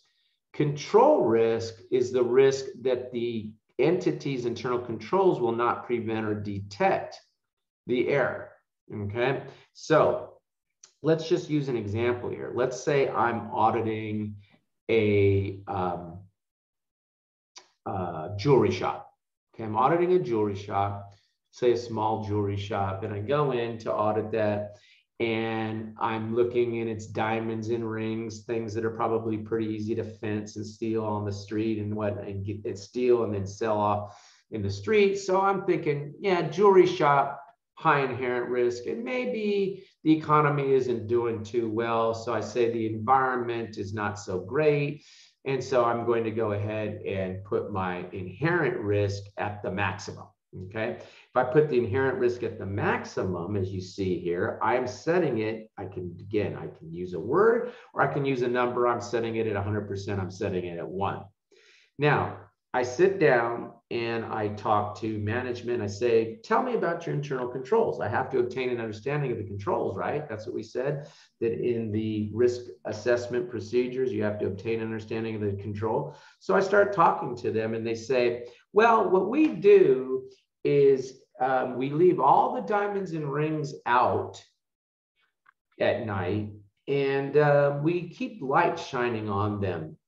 So they look nice and shiny. And at the end of the day, we lock the door when we leave. We're like, that's it? That's your internal control? And they say, yeah, that's it. We're like, okay, this company, this jewelry shop has poor internal controls based on our understanding. So what do? We assess the control risk at the maximum. So we have assessed the RMM at the maximum in order to keep the what? Audit risk low, my mathematicians, we have to do what? We have to put the detection risk at low. We set it at 0.05. Okay. In other words, we're going to do substantive procedures that will keep our detection risk low. Our substantive procedures, why do we have them? Because they help us to detect material misstatement, don't they? So we turn the scope up high on our substantive tests. Now, what does that mean? And from now on, guys, I want you to talk this way. I get students say, oh, do more substantive testing. That's not how we talk about it. When we are trying to lower our detection risk, the way we lower our detection risk through our substantive testing is through the nature, extent, and timing of our audit procedure. Nature, we're going to use the most effective procedure we can. For example, we would want to look at external evidence instead of internal evidence. External evidence is more reliable. Extent, we're going to take larger sample sizes for our testing because we want to make sure that we are detecting the misstatement because we don't have very good internal controls, right? Timing, we're going to do year-end testing instead of interim testing. In other words, if you look at this little drawing of the cloud is raining misstatements. And if I'm sitting here and I don't have a very good roof, which would be the internal control, the rain is going to do what? It's going to rain all over the financial statement. So what I do is I put my what? I put my substantive testing, that says ST for substantive testing, I put it at year end so I can squeegee all those mistakes that happen off of there and catch them by doing my substantive testing at year end, okay? So to reduce my detection risk, nature, I use external evidence, extent, larger sample sizes, timing, I'm going to do year-end testing. So I'm going to sit there and maybe for this jewelry shop, what I'll do, because they have such poor internal controls, I say, I'm going to look at every single day's transactions. Now you say, well, John, you'll be there forever. Well, it depends on the size of the business. Maybe it's a relatively small jewelry shop. You know, jewelry shops don't sell 50,000 rings a day, they might sell 1 or 2 high-priced items in a day. And so I could sit there and audit every single day's transaction to lower my detection risk. Okay, so that's what this little teeter-totter thing is trying to show you. To lower detection risk, substantive testing is ratcheted up. What do we mean by that? Nature, using external evidence instead of internal evidence. Extent, larger sample sizes for my testing. Timing, doing year-end testing instead of interim testing. So I go ahead, I finish that audit, right? Now I go down to the street, and I go down the street to my next jewelry shop. Say my CPA firm specializes in jewelry shops, okay? And now in this example, I'm still doing a jewelry shop, so I still say my inherent risk is high. It's still jewelry, right? But now I sit here and I say, okay, tell me about your internal control. And they say, well, here's what we do. In the morning, 2 staff have to arrive together. When those 2 staff arrive together, they are to take a complete inventory of all the jewels, all the inventory, all the rings and everything. And they have to each put in a number into the safe to open up the safe to get everything out. They take a complete inventory of it. They sign off on it. There is dual custody of all inventory all day. In other words, there's always 2 people. Third person comes a little bit later in the day, and they sit there and they, you know, give the proper relief of breaks and whatnot, right? Okay, so there's always dual custody. And at the end of the day, we take another inventory of everything that is signed off on an inventory control sheet, and then everything goes back in the safe. And there are cameras that observe that whole set of activity. So we sit there and we say, okay, you know, that's a pretty, sounds like a pretty decent set of controls. So we're going to set our control risk at moderate. Well, now, because we think that the company has controls and we think the controls have potential for operating effectiveness, what are we going to do? We're going to have to test those controls for operating effectiveness. In the other case, we just went straight to the substantive testing. Now we're going to test the controls for operating effectiveness. So we'll sit there and we'll say, can we please see those inventory control sheets? And now we maybe will test 50 days worth of transactions, and we'll look to see that there was sign off by the supervisor or whatever on those inventory control sheets. So now we're testing the operating effectiveness. Assuming that we see the signature on the inventory control sheets, now we can accept a higher, never say a high detection risk, but a higher detection risk. So now our detection risk has gone up. Our substantive testing can come down. You see the little teeter-totter. And so nature, extent, timing. Nature, maybe we can use internal evidence now instead of external. Extent, smaller sample sizes. We're only look at 50 days worth of transactions instead of every transaction. And we can do interim testing, assuming a year end, a 12/31 year end. Maybe we do most of our testing at 9/30. Now, even if you do interim testing at say 9/30, you still have to do something to make sure that things didn't go to hell in a handbasket between 9/30 and the end of the year. So you might pull a smaller sample or do an analytical procedure from 9/30 to 12/31 just to make sure everything still looks okay. But most of your testing can be done at an interim date, which is great because we, you know, will probably be involved in other year-end wrap-up things at that time as well. So it'd be nice to get the bulk of our testing out of the way at 9/30. Now we can do this because what? Now we have a nice roof sitting over our financial statements, so they're blocking misstatements from hitting the financials, and we're able to basically alter the nature, extent, and timing of our substantive procedures using internal evidence, smaller sample sizes, and doing our testing at interim. Now, when we are obtaining the understanding, okay, we sit there and we're going to do things like observe. And let's say we sit there and we observe, and the client tells us, yeah, 2 people have dual custody. We say, wow, we really like the design. Because remember, in the obtaining understanding, we're looking at the design. So we're saying, oh, that sounds like a really good design. But we also have to, in the obtaining the understanding phase, look to see that the control was implemented. So what we would do is a walkthrough. And when we do that walkthrough, we'd say, okay, show us how you do the controls. And let's say we get there early and one person comes in and says, hi, auditor, and does what? Puts both of the combinations and opens up the safe themselves. Well, that means that control was not what? Was not implemented. We then go back up and we say, okay, you know what? Our control risk is at the maximum because we were supposed to do what? We were supposed to look at the design. The design sounded good. In the first jewelry shop, we didn't even like the design, so that was enough. We have to look at the design and see if it's implemented. When we do our walkthrough, we would have realized if the one person came in, it wasn't implemented, we would go back and we'd say, okay, we're back now to the situation where the control risk is at the maximum. We won't test operating effectiveness. We'll go to the full timing, extent, and nature of the substantive procedure. Question? Okay, good.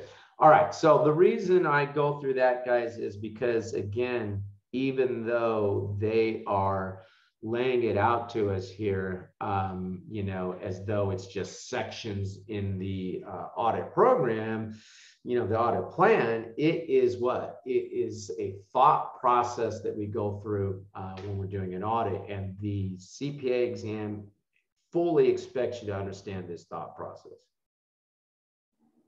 Okay? Okay, good. Now, as I mentioned, you may have to do some substantive testing in the if substantive procedures alone are deemed to be insufficient. And that is the case when we have a highly automated environment. Okay, so we say, for example, when computer processing used, documents may exist only briefly because they are discarded once the information is entered into the system. Worse yet, systems don't hold data forever. Data storage is expensive. And so I was on an audit looking at the Federal Reserve Bank, and we were talking with them near the beginning of the audit and saying, well, we'd like to get this information, that information. They said, hang on, guys. Information is only stored in our system for 7 days.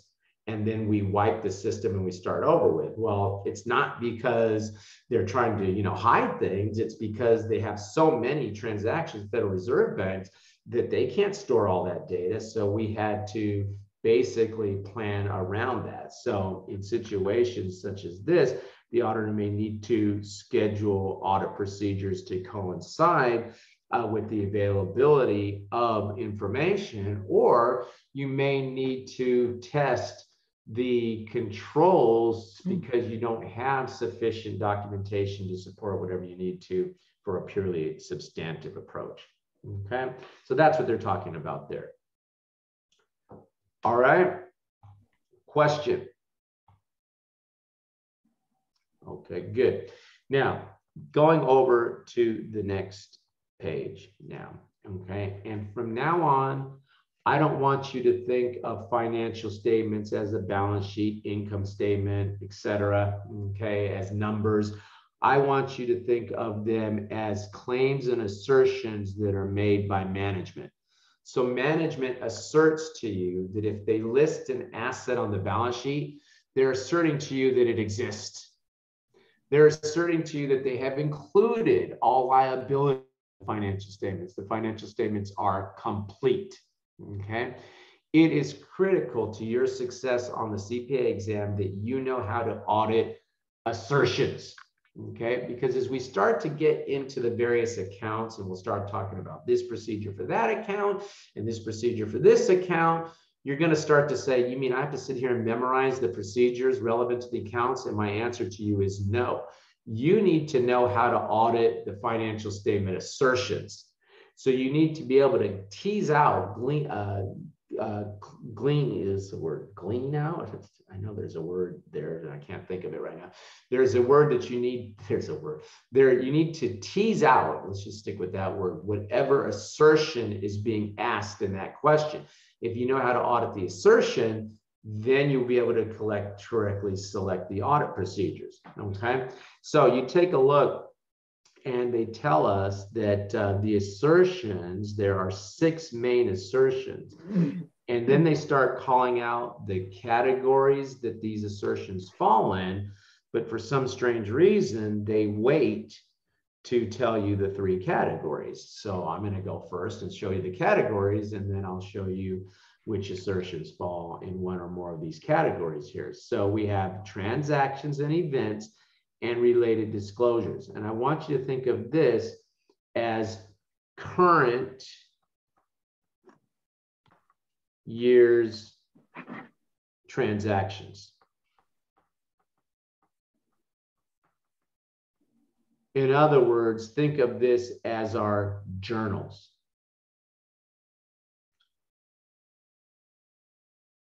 What's your favorite journal? Say the sales journal. That says sales, okay? So that's going to be what? That's going to be our journals. That's our current year transactions, okay? Now, account balances and related disclosures, I want you to think of this as all years transactions. That says all years transactions, all years transactions. My pen's really dying, guys. All years transactions. And I want you to think of this as our ledgers. So let me ask you a question. If we bought a piece of equipment 2 years ago and the company still owns it, should it be included in the account balances in the ledgers? Right? Okay, it doesn't matter that we bought it 2 years ago, right? Okay, when we think of disclosures, okay, I want you to think of footnotes.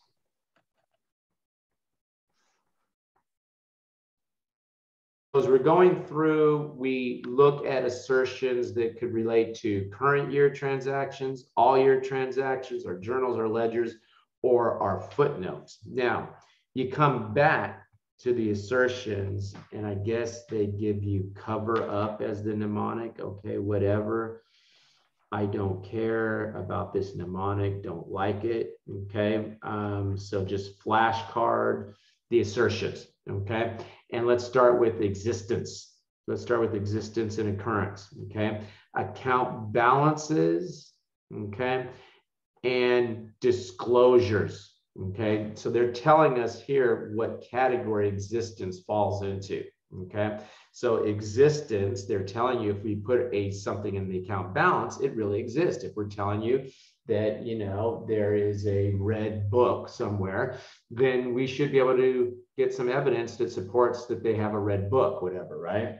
Okay, now the next one is completeness that I'm going to talk about here. And completeness goes to account balances, transactions, and disclosures. So it falls in all 3 categories. And think about that. Yeah, we want our account balances to have a complete set of data. We want our what? Actually, existence and occurrence also has transactions in there. So it also has all 3. We want what? We want all of our transactions that happen to be included, and we want all the proper disclosures to be included. Okay. Okay, good. When we deal with cutoff wants to make sure that a transaction has been recorded in the proper period. So notice what? We only call out transaction because that's dealing with the current years, right? Okay.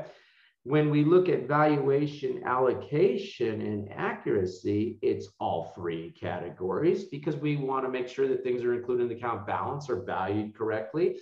If we're talking about depreciation for the current year, we've allocated that value correctly across the various years.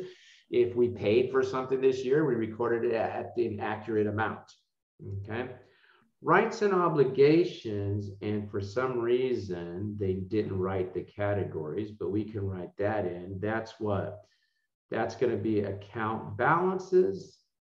And disclosures. And disclosures. Good. Okay, so what? If we have a lien on an asset, say our accounts receivable, we pledged it somehow, and there's some sort of lien on it, or there's a lien on our inventory or our building, that needs to be what? That needs to be disclosed, because we don't have the full rights to that particular item that's showing on the financial statements. Obligations, if we are somehow, obligated to cover the debt of somebody else, that needs to be what? That needs to be properly disclosed, right? And then understandability and classification, okay? And so really, this gets more into the accounts and transactions and disclosures. So that covers all three categories. Where's my disclosures here? Okay.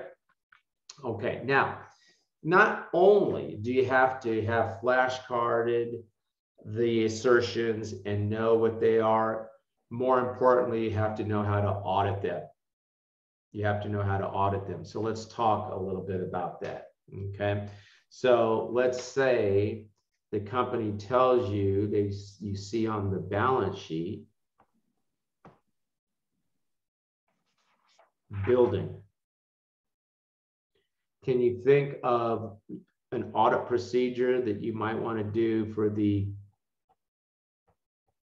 existence assertion of a building? They're telling you there's a building there for $1 million. How would you see if it exists or not? Go see it. Go look at it. So in that particular case, what? For existing, the supporting documentation, if you will, is the building itself.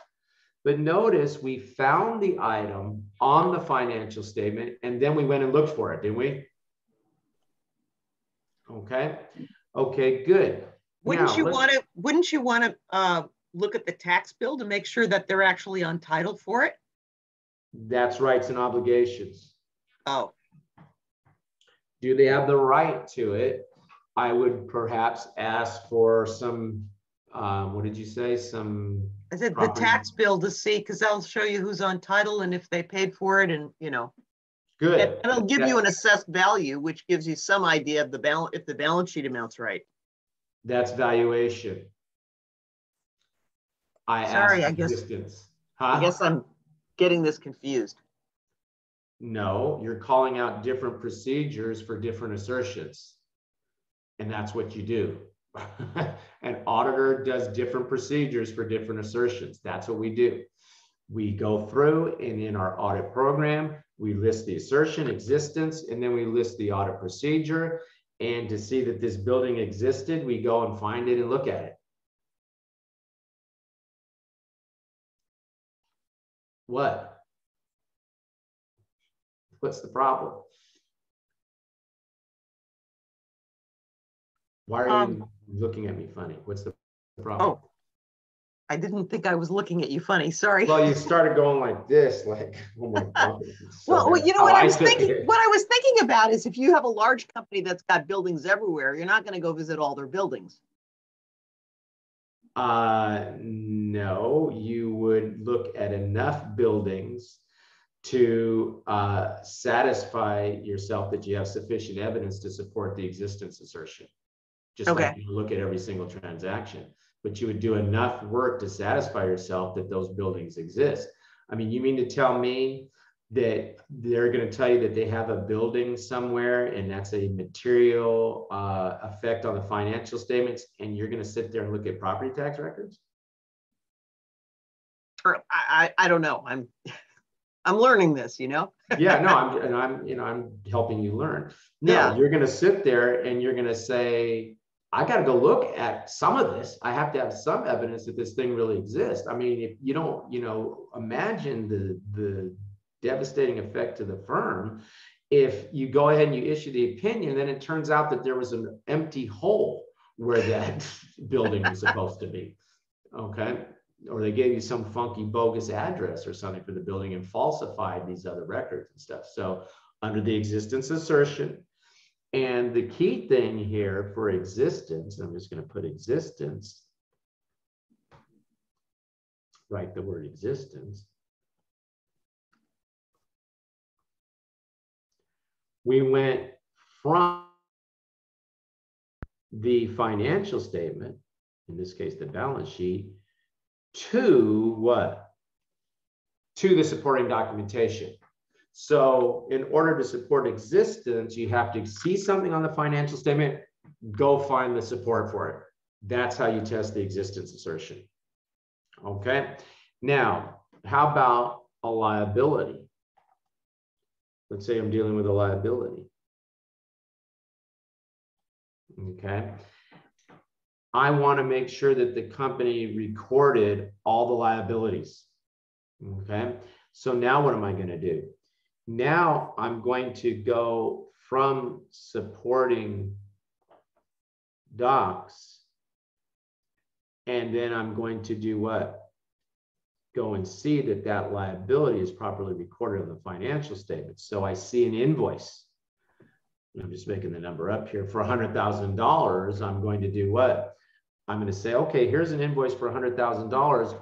Was it properly recorded in the financial statements? Now, look, they're not going to list every single liability on the financial statements, so I'm probably going to have to look at some subsidiary records and see that those roll up to the financial statements. The key point here is that what? For completeness, you go the other way. You go from the supporting docs to the financial statements, okay? So when you see a question and they're saying, what should the auditor do to make sure that all accounts receivable have been recorded, you need to understand, well, they're trying to tell me they want me to know how to audit the completeness assertion, and you're going to look for the step that is what? Going to give you evidence that the financial statements are complete. You're going to select the one that says, select a sample of invoices and see that they have been properly recorded in the financial statements. If it's existence, they're going to say something like, look at the subsidiary ledger and the property records and tour the facility to see that that equipment is actually there, or whatever. You're going to go the other way, right? Now, which assertion do you think is harder to audit, existence or completeness? Completeness. Completeness. Good. Completeness is the scary one. Completeness is the one that keeps us up at night, because what? There's a whole world out there that should be on the financial statements, and I got to sit here and make sure it got into this little tiny document. Whereas what? With existence, okay, they wrote something down. I just got to go find it to see if it's there. And then Kathy, again, for different assertions, right? Different procedures, okay? For the valuation, maybe I'm looking at the property records for rights and obligations. I'm looking to see if they have title. I'm asking about potentially any liens. I'm making them write down in the management representation letter that they have full rights to all of their assets. If they've guaranteed loans of others, they have, loans guaranteed something for someone else, there's guarantees. They have gone ahead and, disclosed that, etc. Question. Do auditors use UCC filings and UCC searches and credit reports to get at completeness? What are UCC reports? Oh, a UCC search is basically a search of whether or not somebody has a lien. Liens have to be filed with like the Secretary of State in the state that company's incorporated in. So I mean, that's something bankers use, but I was curious if auditors use that. Well, I would think if there's some information that's publicly available like that, why not? Okay. Yeah. I mean, really, again, the financial statements are the responsibility of management. And so we're expecting them to tell us, right? Yeah. If there are liens and whatnot. But then in support of that assertion, yeah, we might do something like that. Sure, why not? Okay. Okay, good. evidence that supports an assertion is a matter of auditor judgment. So, you know, I can't sit here and rattle off every single audit procedure that might possibly be used because different auditors do different things, right? Okay. Okay, good. Now, as we go through, we'll talk in different chapters about different procedures for different accounts and transactions, but I'm going to keep pushing you back towards, well, we're doing this for this particular, that's how you think about financial statements, okay? So I think that this is a good point to also look at this example that's part of our chapter 2 slides that I have for you. And this is sort of our little, I call this the sales matrix, okay? So again, we're looking at an account, sales, okay? Now, when you look at one account, you could get evidence to support one account by looking at another account, because what happens when we have credit sales, we debit accounts receivable, we credit sales, don't we? So they go hand in hand. So you might want to think about, well, what's the related account to sales? I'm calling about accounts receivable here. Now, you then think about the assertion. And for this particular example, now I'm auditing the existence assertion, okay? Now, what the auditor does, and this is one of the few times accountants get to be creative, they say to themselves, what could go wrong? What is the potential misstatement? Okay. And as I think about that potential misstatement, I'm thinking about the inherent risk, because we have to what? Assess that inherent risk, don't we? Okay. So I think about something called potential misstatement, and I just wrote in there, guys, and I know it's kind of small, so you might have to look a little closer. A sale and related receivable is recorded, but goods are not shipped. Sales account is not properly adjusted if there's a return. And then because I have to consider not only the, when I think of the inherent risk, I not only think about the susceptibility of the account to misstatement, I have to think about the environment. So the firm is in a competitive environment with marginal profit margins, okay? So I'm describing the potential misstatement in that assertion. They booked the sale, the goods were never shipped. There was a return, they didn't reverse the sale. So that sale did not exist, did not occur, okay? Now, I need to do what? I need to obtain an understanding. I need to assess the inherent risk. I need to assess the control risk. So I look at the control technique, the control procedure. And it says here, the individual that completed the sales order and submitted the sales order follows up on the customer to confirm satisfaction of goods. I don't like that control. I sit here and I now make my assessment of risk. I have to assess my risk and material misstatement during the obtaining the understanding phase. That's the interaction of the IR and the CR. And I say the risk and material misstatement is high. This control is not effective. This control is not effective. The design, I look at design and implementation. The design of the control is not sufficient to allow for a lower assessment of control risk. There is no separation between the preparation of the sales order and the control technique. The same person that made the order calls up, maybe that person is padding their sales because they want to get a commission, and they're going to walk out the door as soon as they get enough commission. Then we're messed up here, right? Further, in walkthroughs, right, we do a walkthrough to do what? To see if the control was implemented. The control was not implemented because the staff was not familiar with the procedure. I've done walkthroughs before where halfway through the walkthrough, I'm telling the person what they should be doing, okay? So that it would mean that that is not implemented, okay? Further, the operating environment of the firm is very competitive because, again, I need to not only look at the controls, but also the environment. So what happens? In my further audit procedure, in my testing phase, I bypass the testing of the operating effectiveness. I go straight to substantive procedures. I confirm all accounts receivable greater than 50,000. I'm doing what? I'm getting external evidence. I'm pulling a sample of receivables from the financial. Well, I'm taking all the big ones, and I'm going to pull a sample, and I'm pulling that from the subsidiary ledger and going and finding evidence, the person saying, yeah, I'm here and I owe $50,000 or whatever it is that they're saying. So now they're confirming what? That they actually exist, that they're out there. Okay. Now, the second chunk of this thing is a different situation now. Again, still sales account receivable with these existence assertion, but and still is the same potential misstatement, but now we've got a pretty good set of controls. What happens? It's a manager that follows up with the customer to document. Supposedly the customer thinks, oh boy, they really care if I like the thing they sold me, but really it's a control technique to make sure, hey, there really is somebody out there that received this stuff, right? And then they document that on a call log. And then we have internal audit staff who periodically follow up with the clients and customers and say, hey, didn't somebody else already call me? Yes, but we're calling again to see that you're satisfied, right? Good customer relations, but now it's the internal audit staff that are doing that. And then they enter their findings on a call log. So what happens?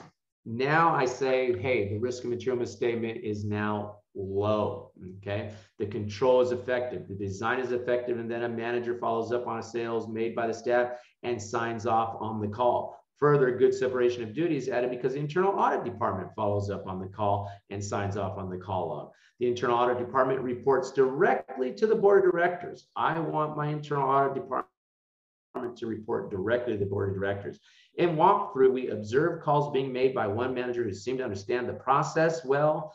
Further, we observe calls being made by the internal audit staff and actually participate in a few calls. Internal audit staff might let you do something like that because they're brethren auditors and they get what you're doing, right? So we're doing what? We're saying in our obtaining the understanding, we like the design, we like the implementation. Further, management and board of director members we spoke to expressed concern about the competitive environment of the company and said that they believe that the controls were suitably designed. So the board of directors is involved, right? Okay, control environment is good, okay? So what happens? Now we test the controls. We select a random sample of sales invoices for the year, vouch these to the sale call log maintained by the internal audit staff, and determine that the sales manager call was made by reviewing call logs for sign off, So we do a bunch of control testing, don't we? By looking at those documents, that's looking for operating effectiveness of the control. We test it, right? And then notice that my substantive testing has come down because I can accept a little higher detection risk, right? Which is what we're addressing when we deal with our substantive testing. Now, in this example, which they are mutually exclusive examples, obviously, I just looked at occurrence. This table would continue for the other assertions, right? You wouldn't just sit there and do it for one assertion. Some assertions are more important than others. For example, existence is more important for an asset than is completeness.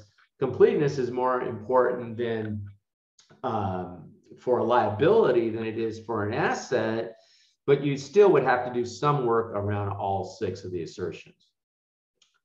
Okay, question.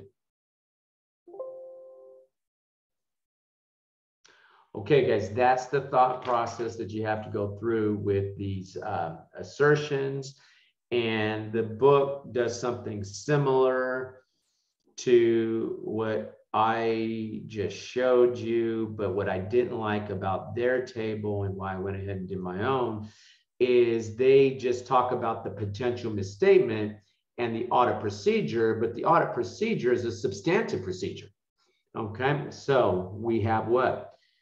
When we look, meanwhile, they left out the whole evaluation of the internal control that we just looked at. Okay, so, but let's just look at this a little bit. Existence assertion, inventories included in the balance sheet physically exist. Something's on the balance sheet, does it exist? What is the potential misstatement? The potential misstatement is that inventory is included on the balance sheet and it ain't there. Okay, now what I don't like is the way they say physically examine inventory items. What I want you to put here is we will go from the financial statements to what? to the physical inventory. To the physical inventory.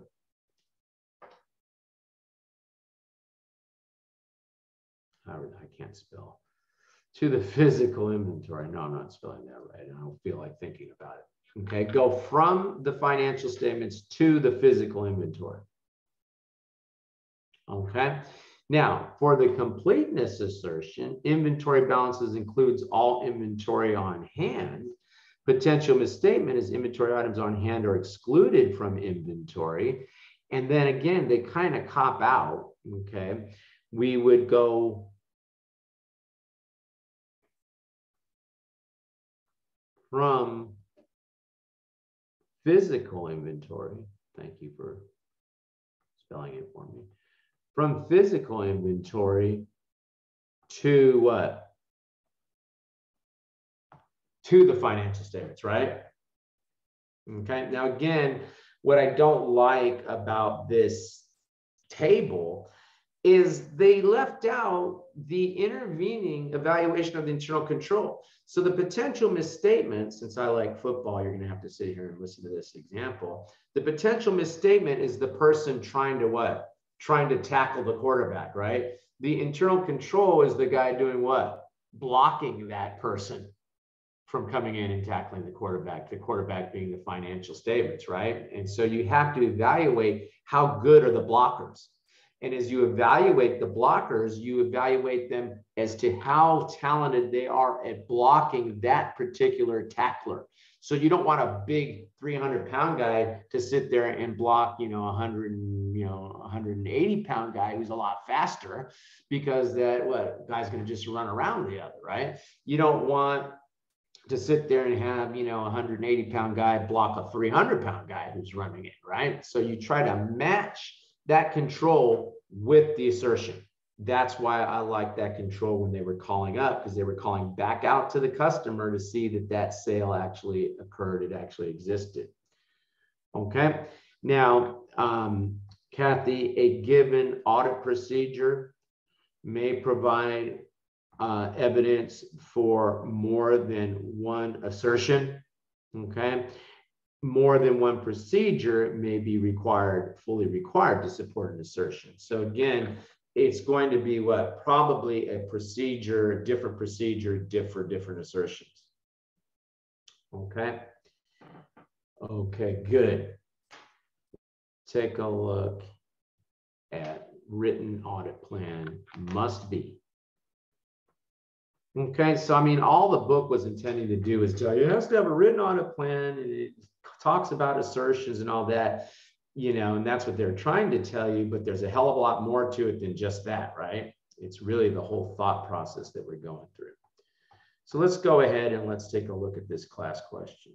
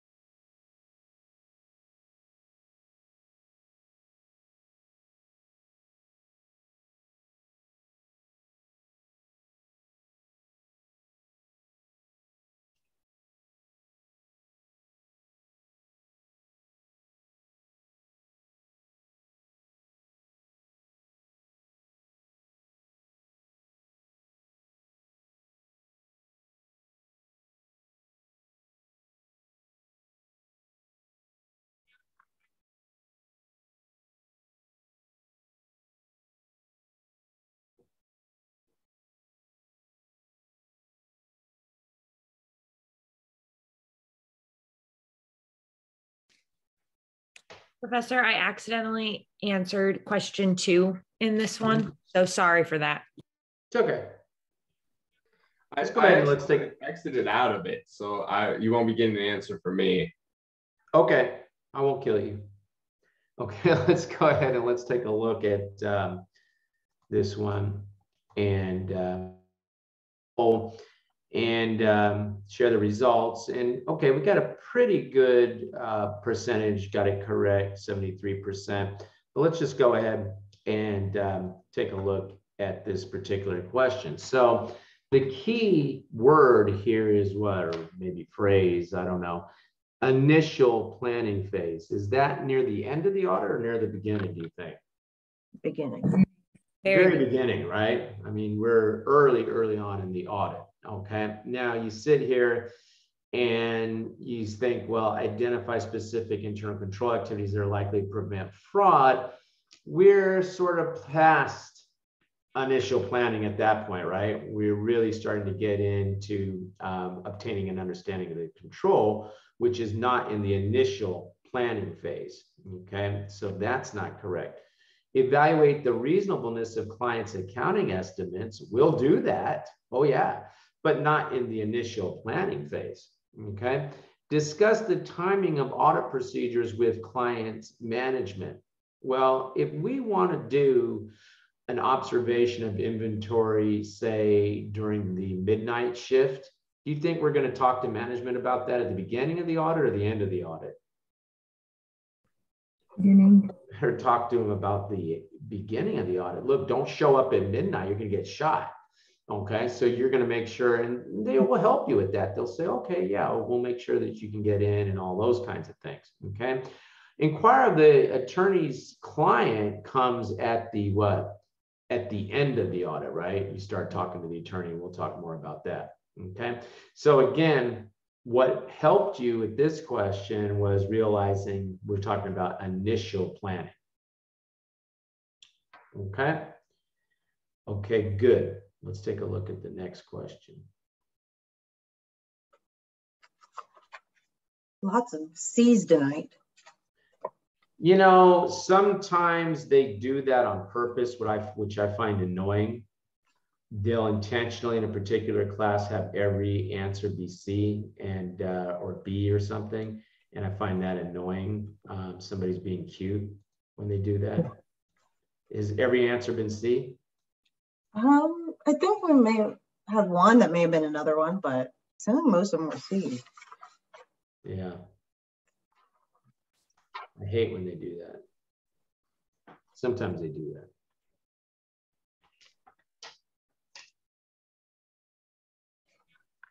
I basically am writing exam questions for the city and county of San Francisco, and it's always hard after you write all the questions to make sure that you disperse the choices.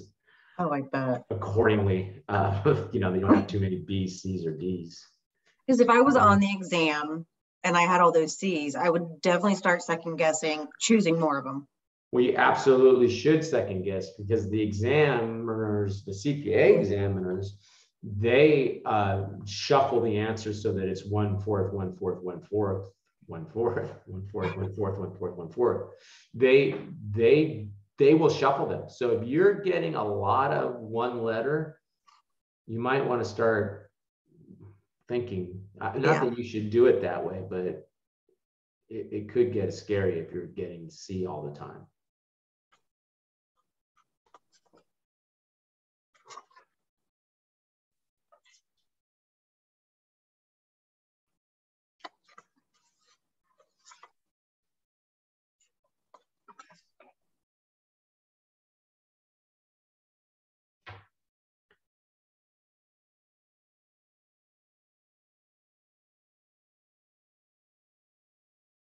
Okay, guys, we're sitting here and we're talking about C being the right answer, and then somebody picks C. And I'm a little annoyed by that because now 2 people have picked C. Okay, come on, guys. Now pay attention to the discussion, okay? You should know that C is not the correct answer here, because we're talking about developing an overall audit strategy. Okay, and so that means we're what, near the beginning of the audit. You don't develop the overall strategy at the end of the audit. That would be ridiculous. And we just got done saying from the previous question that you inquire of the client's attorney at the end of the engagement. Didn't I just say that? Okay, so I'm not sure what's going on over there. Don't just pick answers just to pretend like you're paying attention to class here. Okay, now, does somebody want to explain why they thought it was C? I'm all ears, but anyway, the correct answer here is what? Most of us got it right. Perform preliminary evaluations of materiality, audit risk, and internal audit. Makes sense because we're what? At the beginning of the audit. Whether the allowance for sampling risk exceeds the achieved upper precision limit is nonsense. I mean, that's just nonsense. It's ridiculous. I mean, that's just words scrambled together to mess you up. I don't know what else to tell you. B, findings from some step tests performed at interim dates. Well, that's not at the, you might do that, but that's obviously not at the beginning. Okay, so again, my point from earlier, sometimes it's helpful to look to see, well, what phase of the audit are they talking about? And that helps push you towards the correct answer. Okay, all right, good. Let's go ahead and let's take a look at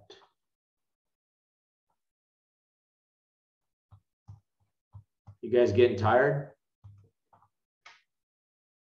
You look tired, the ones that I can see. Everyone else is probably asleep. That's why they turned their camera off. Let's look at, I want to finish this module 5, okay, so that you got 5 modules that you can work through. So let's just look at this, okay? So we have what? We have our internal auditors, okay? And when planning the audit, the auditor should consider the extent of involvement of the client's internal auditors. Now, very important. Although the internal auditor must maintain objectivity and integrity, they are not independent of the client, their employer. Thus, let's use a different color. Thus, the independent external auditor, that's you, cannot share with the internal auditors any responsibility for any audit decisions, judgments, or assessments. Flashcard that. You're going to see questions that say, should the external auditor share? And ever since you were little, they've been telling you, oh, share, share, share. You have to share. So you see a question that says share, and you go, of course we should share. No, you do not share judgments. Okay. Now, what you need to do is evaluate the internal audit function, though. Okay. And when you evaluate that internal audit function, you are basically looking at the competence and objectivity of the internal auditors. Okay, so flashcard that you're looking at the competence and objectivity. Okay, competence is reflected by education, professional certification if they're a CPA, right? Objectivity is reflected by organization level to which the internal auditor reports. And so remember in that little example of the sales chart I gave you, remember I was saying, hey, the internal auditors report where? Report directly to the board of directors. Isn't that how it's supposed to be structured? Okay.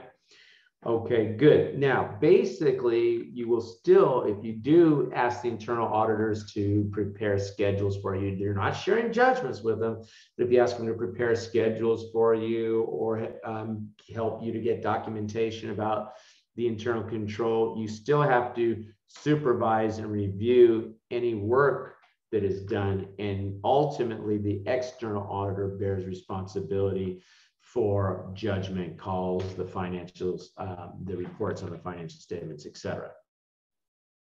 Okay. Now, you could also employ the use of a specialist. A specialist is a person who has expertise in a field other than auditing. Okay. For example, I was on an engagement where we were looking at the U.S. Forest Service, okay? And you say, okay, they have their inventory and they have that listed on the balance sheet. And when you look at the inventory, what do you see?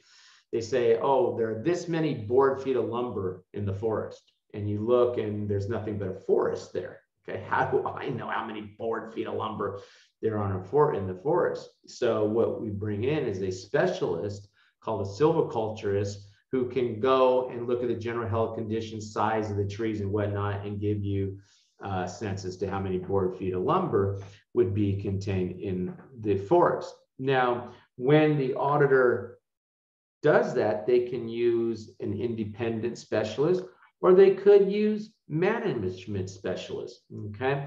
Now, it'd be better if you had your own specialist, but the reality is, if you're in the middle of a forest somewhere, you may not have someone who's better at doing that than the very, Forest Service specialist. Or maybe what you're looking at is so special that the company is the only one that can have a specialist that would talk to you about that. So the auditing standards often allow for things like this, that you could use the specialist that is on site, the client specialist. Okay, so again, you could use it for physical characteristics. Again, something like the forest, how many board feet of lumber there are in the forest.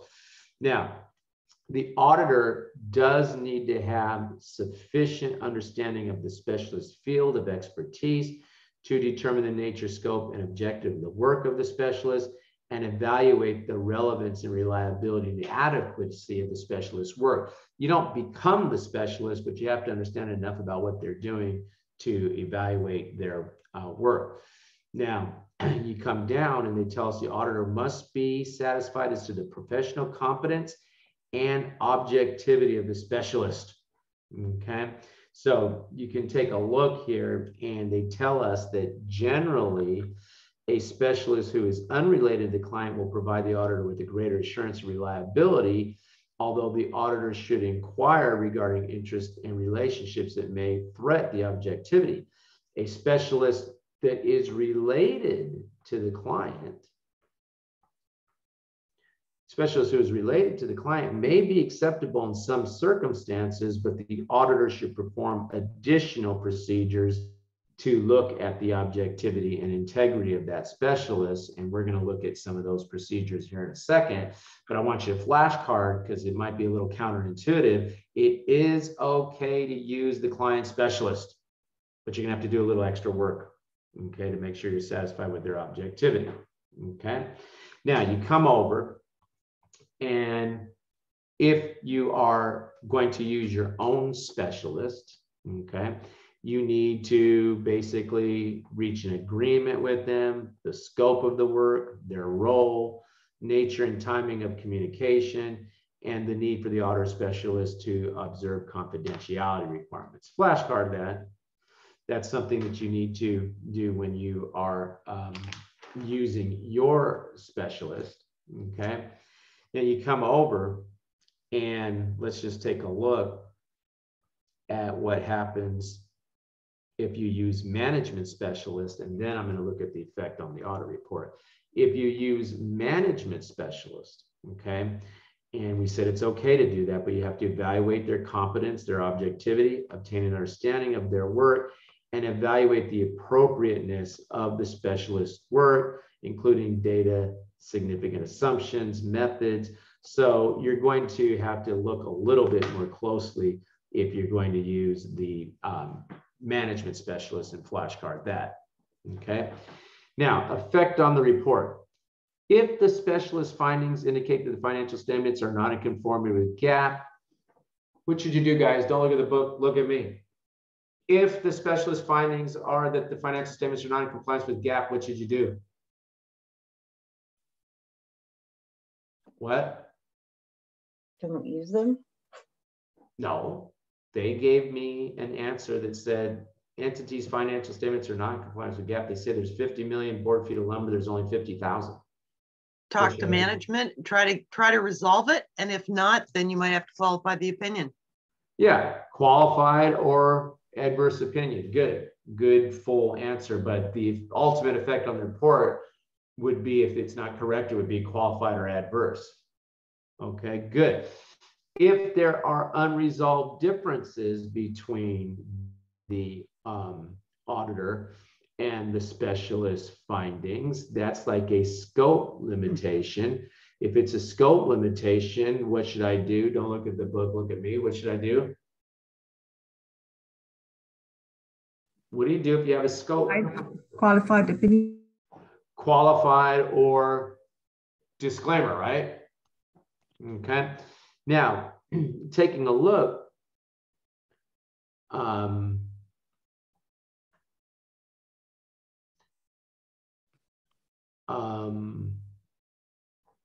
down here,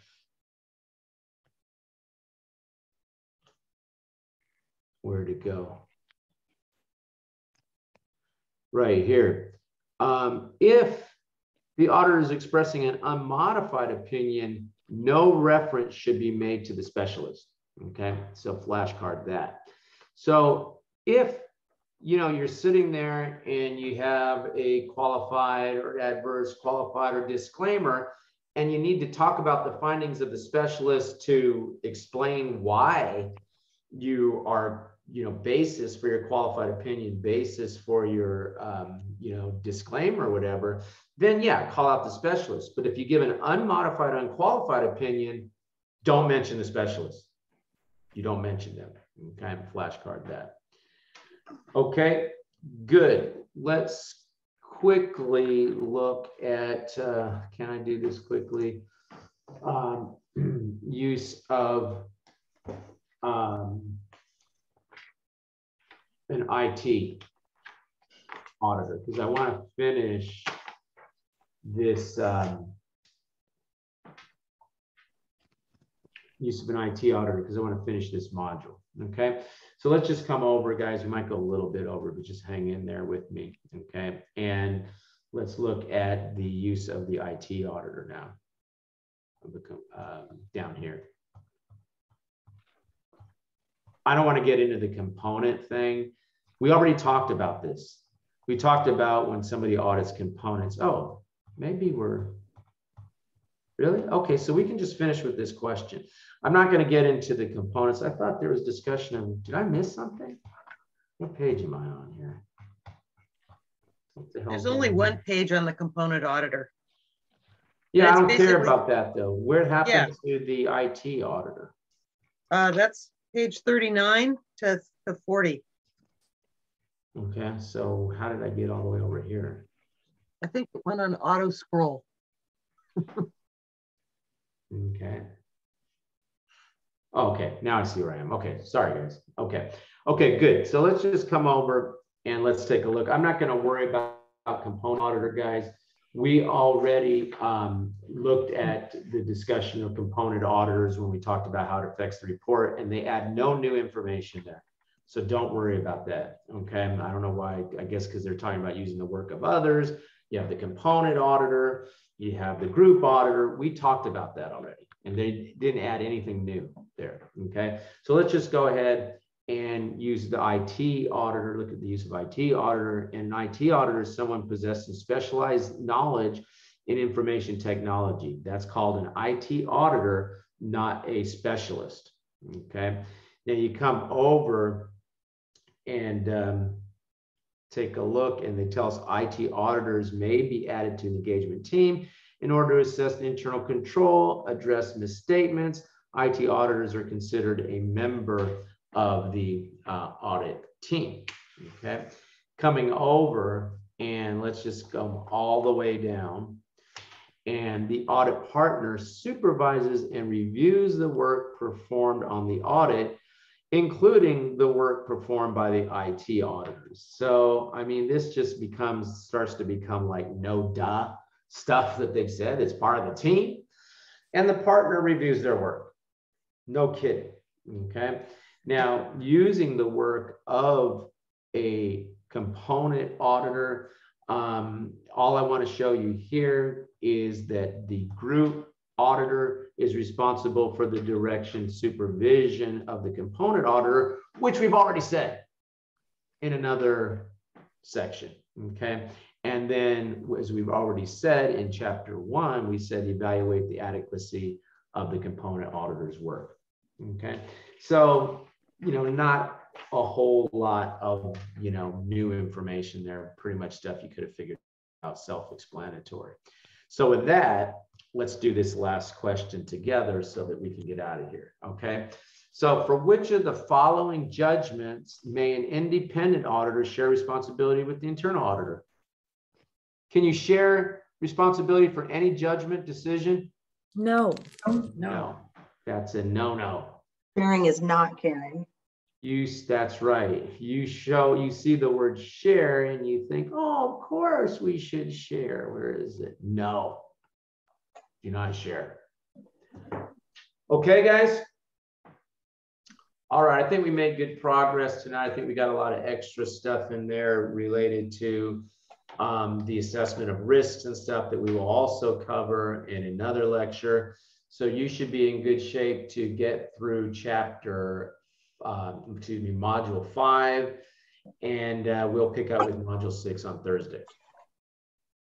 I have a question on one of the task-based simulations. It is from module 5. And that is, they show an org chart where internal control reports to the general counsel. Internal auditor? The internal, yeah, it's assessing the objectivity of the internal auditor. And I always thought the internal auditor should report to the board of directors, and they have them reporting to the general counsel and board secretary, but they have the general counsel reporting to the CEO. And I mean, I guess one of my questions is, okay, if they're reporting to the board, they should be reporting to somebody the CEO can't just fire, right? Yeah, they should be reporting directly to the board of directors. Were they saying that was a problem in the question? No, they said that was the fact that it reported to general counsel was an indication that they were objective. And I said, well, wait a second, that reporting line goes right to the CEO. But I guess the fact that he was board secretary means that it's to the board of directors. I guess that's probably the nuance that I missed. And I guess the thinking is that the board of directors isn't necessarily a group of people the CEO can fire, right? I guess that's how that works. No, it's the other way around. And I guess if he sits on the board of directors, maybe he's insulated somehow. I mean, look, I don't know what the hell they were talking about. Any organization I've ever been in, internal audit that I've ever looked at, internal auditors report to the audit committee. Yeah. So I'm highly doubtful that a CPA question is going to put something stupid like that in. I mean, they're going to report directly to the board of directors. Now, what you do see on org charts, sometimes you'll see a dotted line to the CEO, CFO, because administratively they have to report to somebody. Yeah, right. But their reports go directly to the board of directors, and it's the audit committee, the board of directors. So I don't know what that question is doing. That sounds like another one of those weird made up things that Becker put in. I think, well, it said board secretary. And so I think, but they showed a line that went directly to the CEO. And so I think I might have interpreted their graphic wrong, but. Well, if there was a line that went to the CEO, you do see that, but usually they make that a dotted line because it's trying to show you that administratively they've got to get paid. Yeah, no, I understand. Yeah. So from that standpoint, yeah, there would be connection, but in terms of their reports, it showed him reporting to internal audit reporting to the general counsel. Okay, but then it showed the general counsel reporting to the CEO. As I interpreted the graphic, maybe I interpreted the graphic wrong, because I would have thought if general counsel kind of does report to the CEO, even though they may be a board member. Yeah, I mean, theoretically, counsel is supposed to be independent, You know, that's why it was Okay. always funny when Trump would say, my attorney general. It's like, he's not your attorney general, he's the attorney general of the United States, you know. Yeah. And so, you know, they're supposed to be independent. So maybe that's what the person was thinking. But, you know, whoever wrote that question was thinking that. But I'm just like, generally what I see is they go to the audit committee board of directors. Okay. Yeah, that's certainly the best form. If And that's I'm taking the exam and they're asking me to do an org chart, I'm pointing them to the board of directors. okay. All right. Yeah, that was, I think that was kind of maybe a mushy question, and I may have missed a nuance. So, Okay. but okay. That was Okay, my guys. question. Anything Thanks. else? Okay, I'm going to go ahead and end the recording, and then we will log off for tonight. Have a good rest of the week, and I will see you next week. Thank you. Okay, have a good night, guys. Thank you. Have a good night. You too.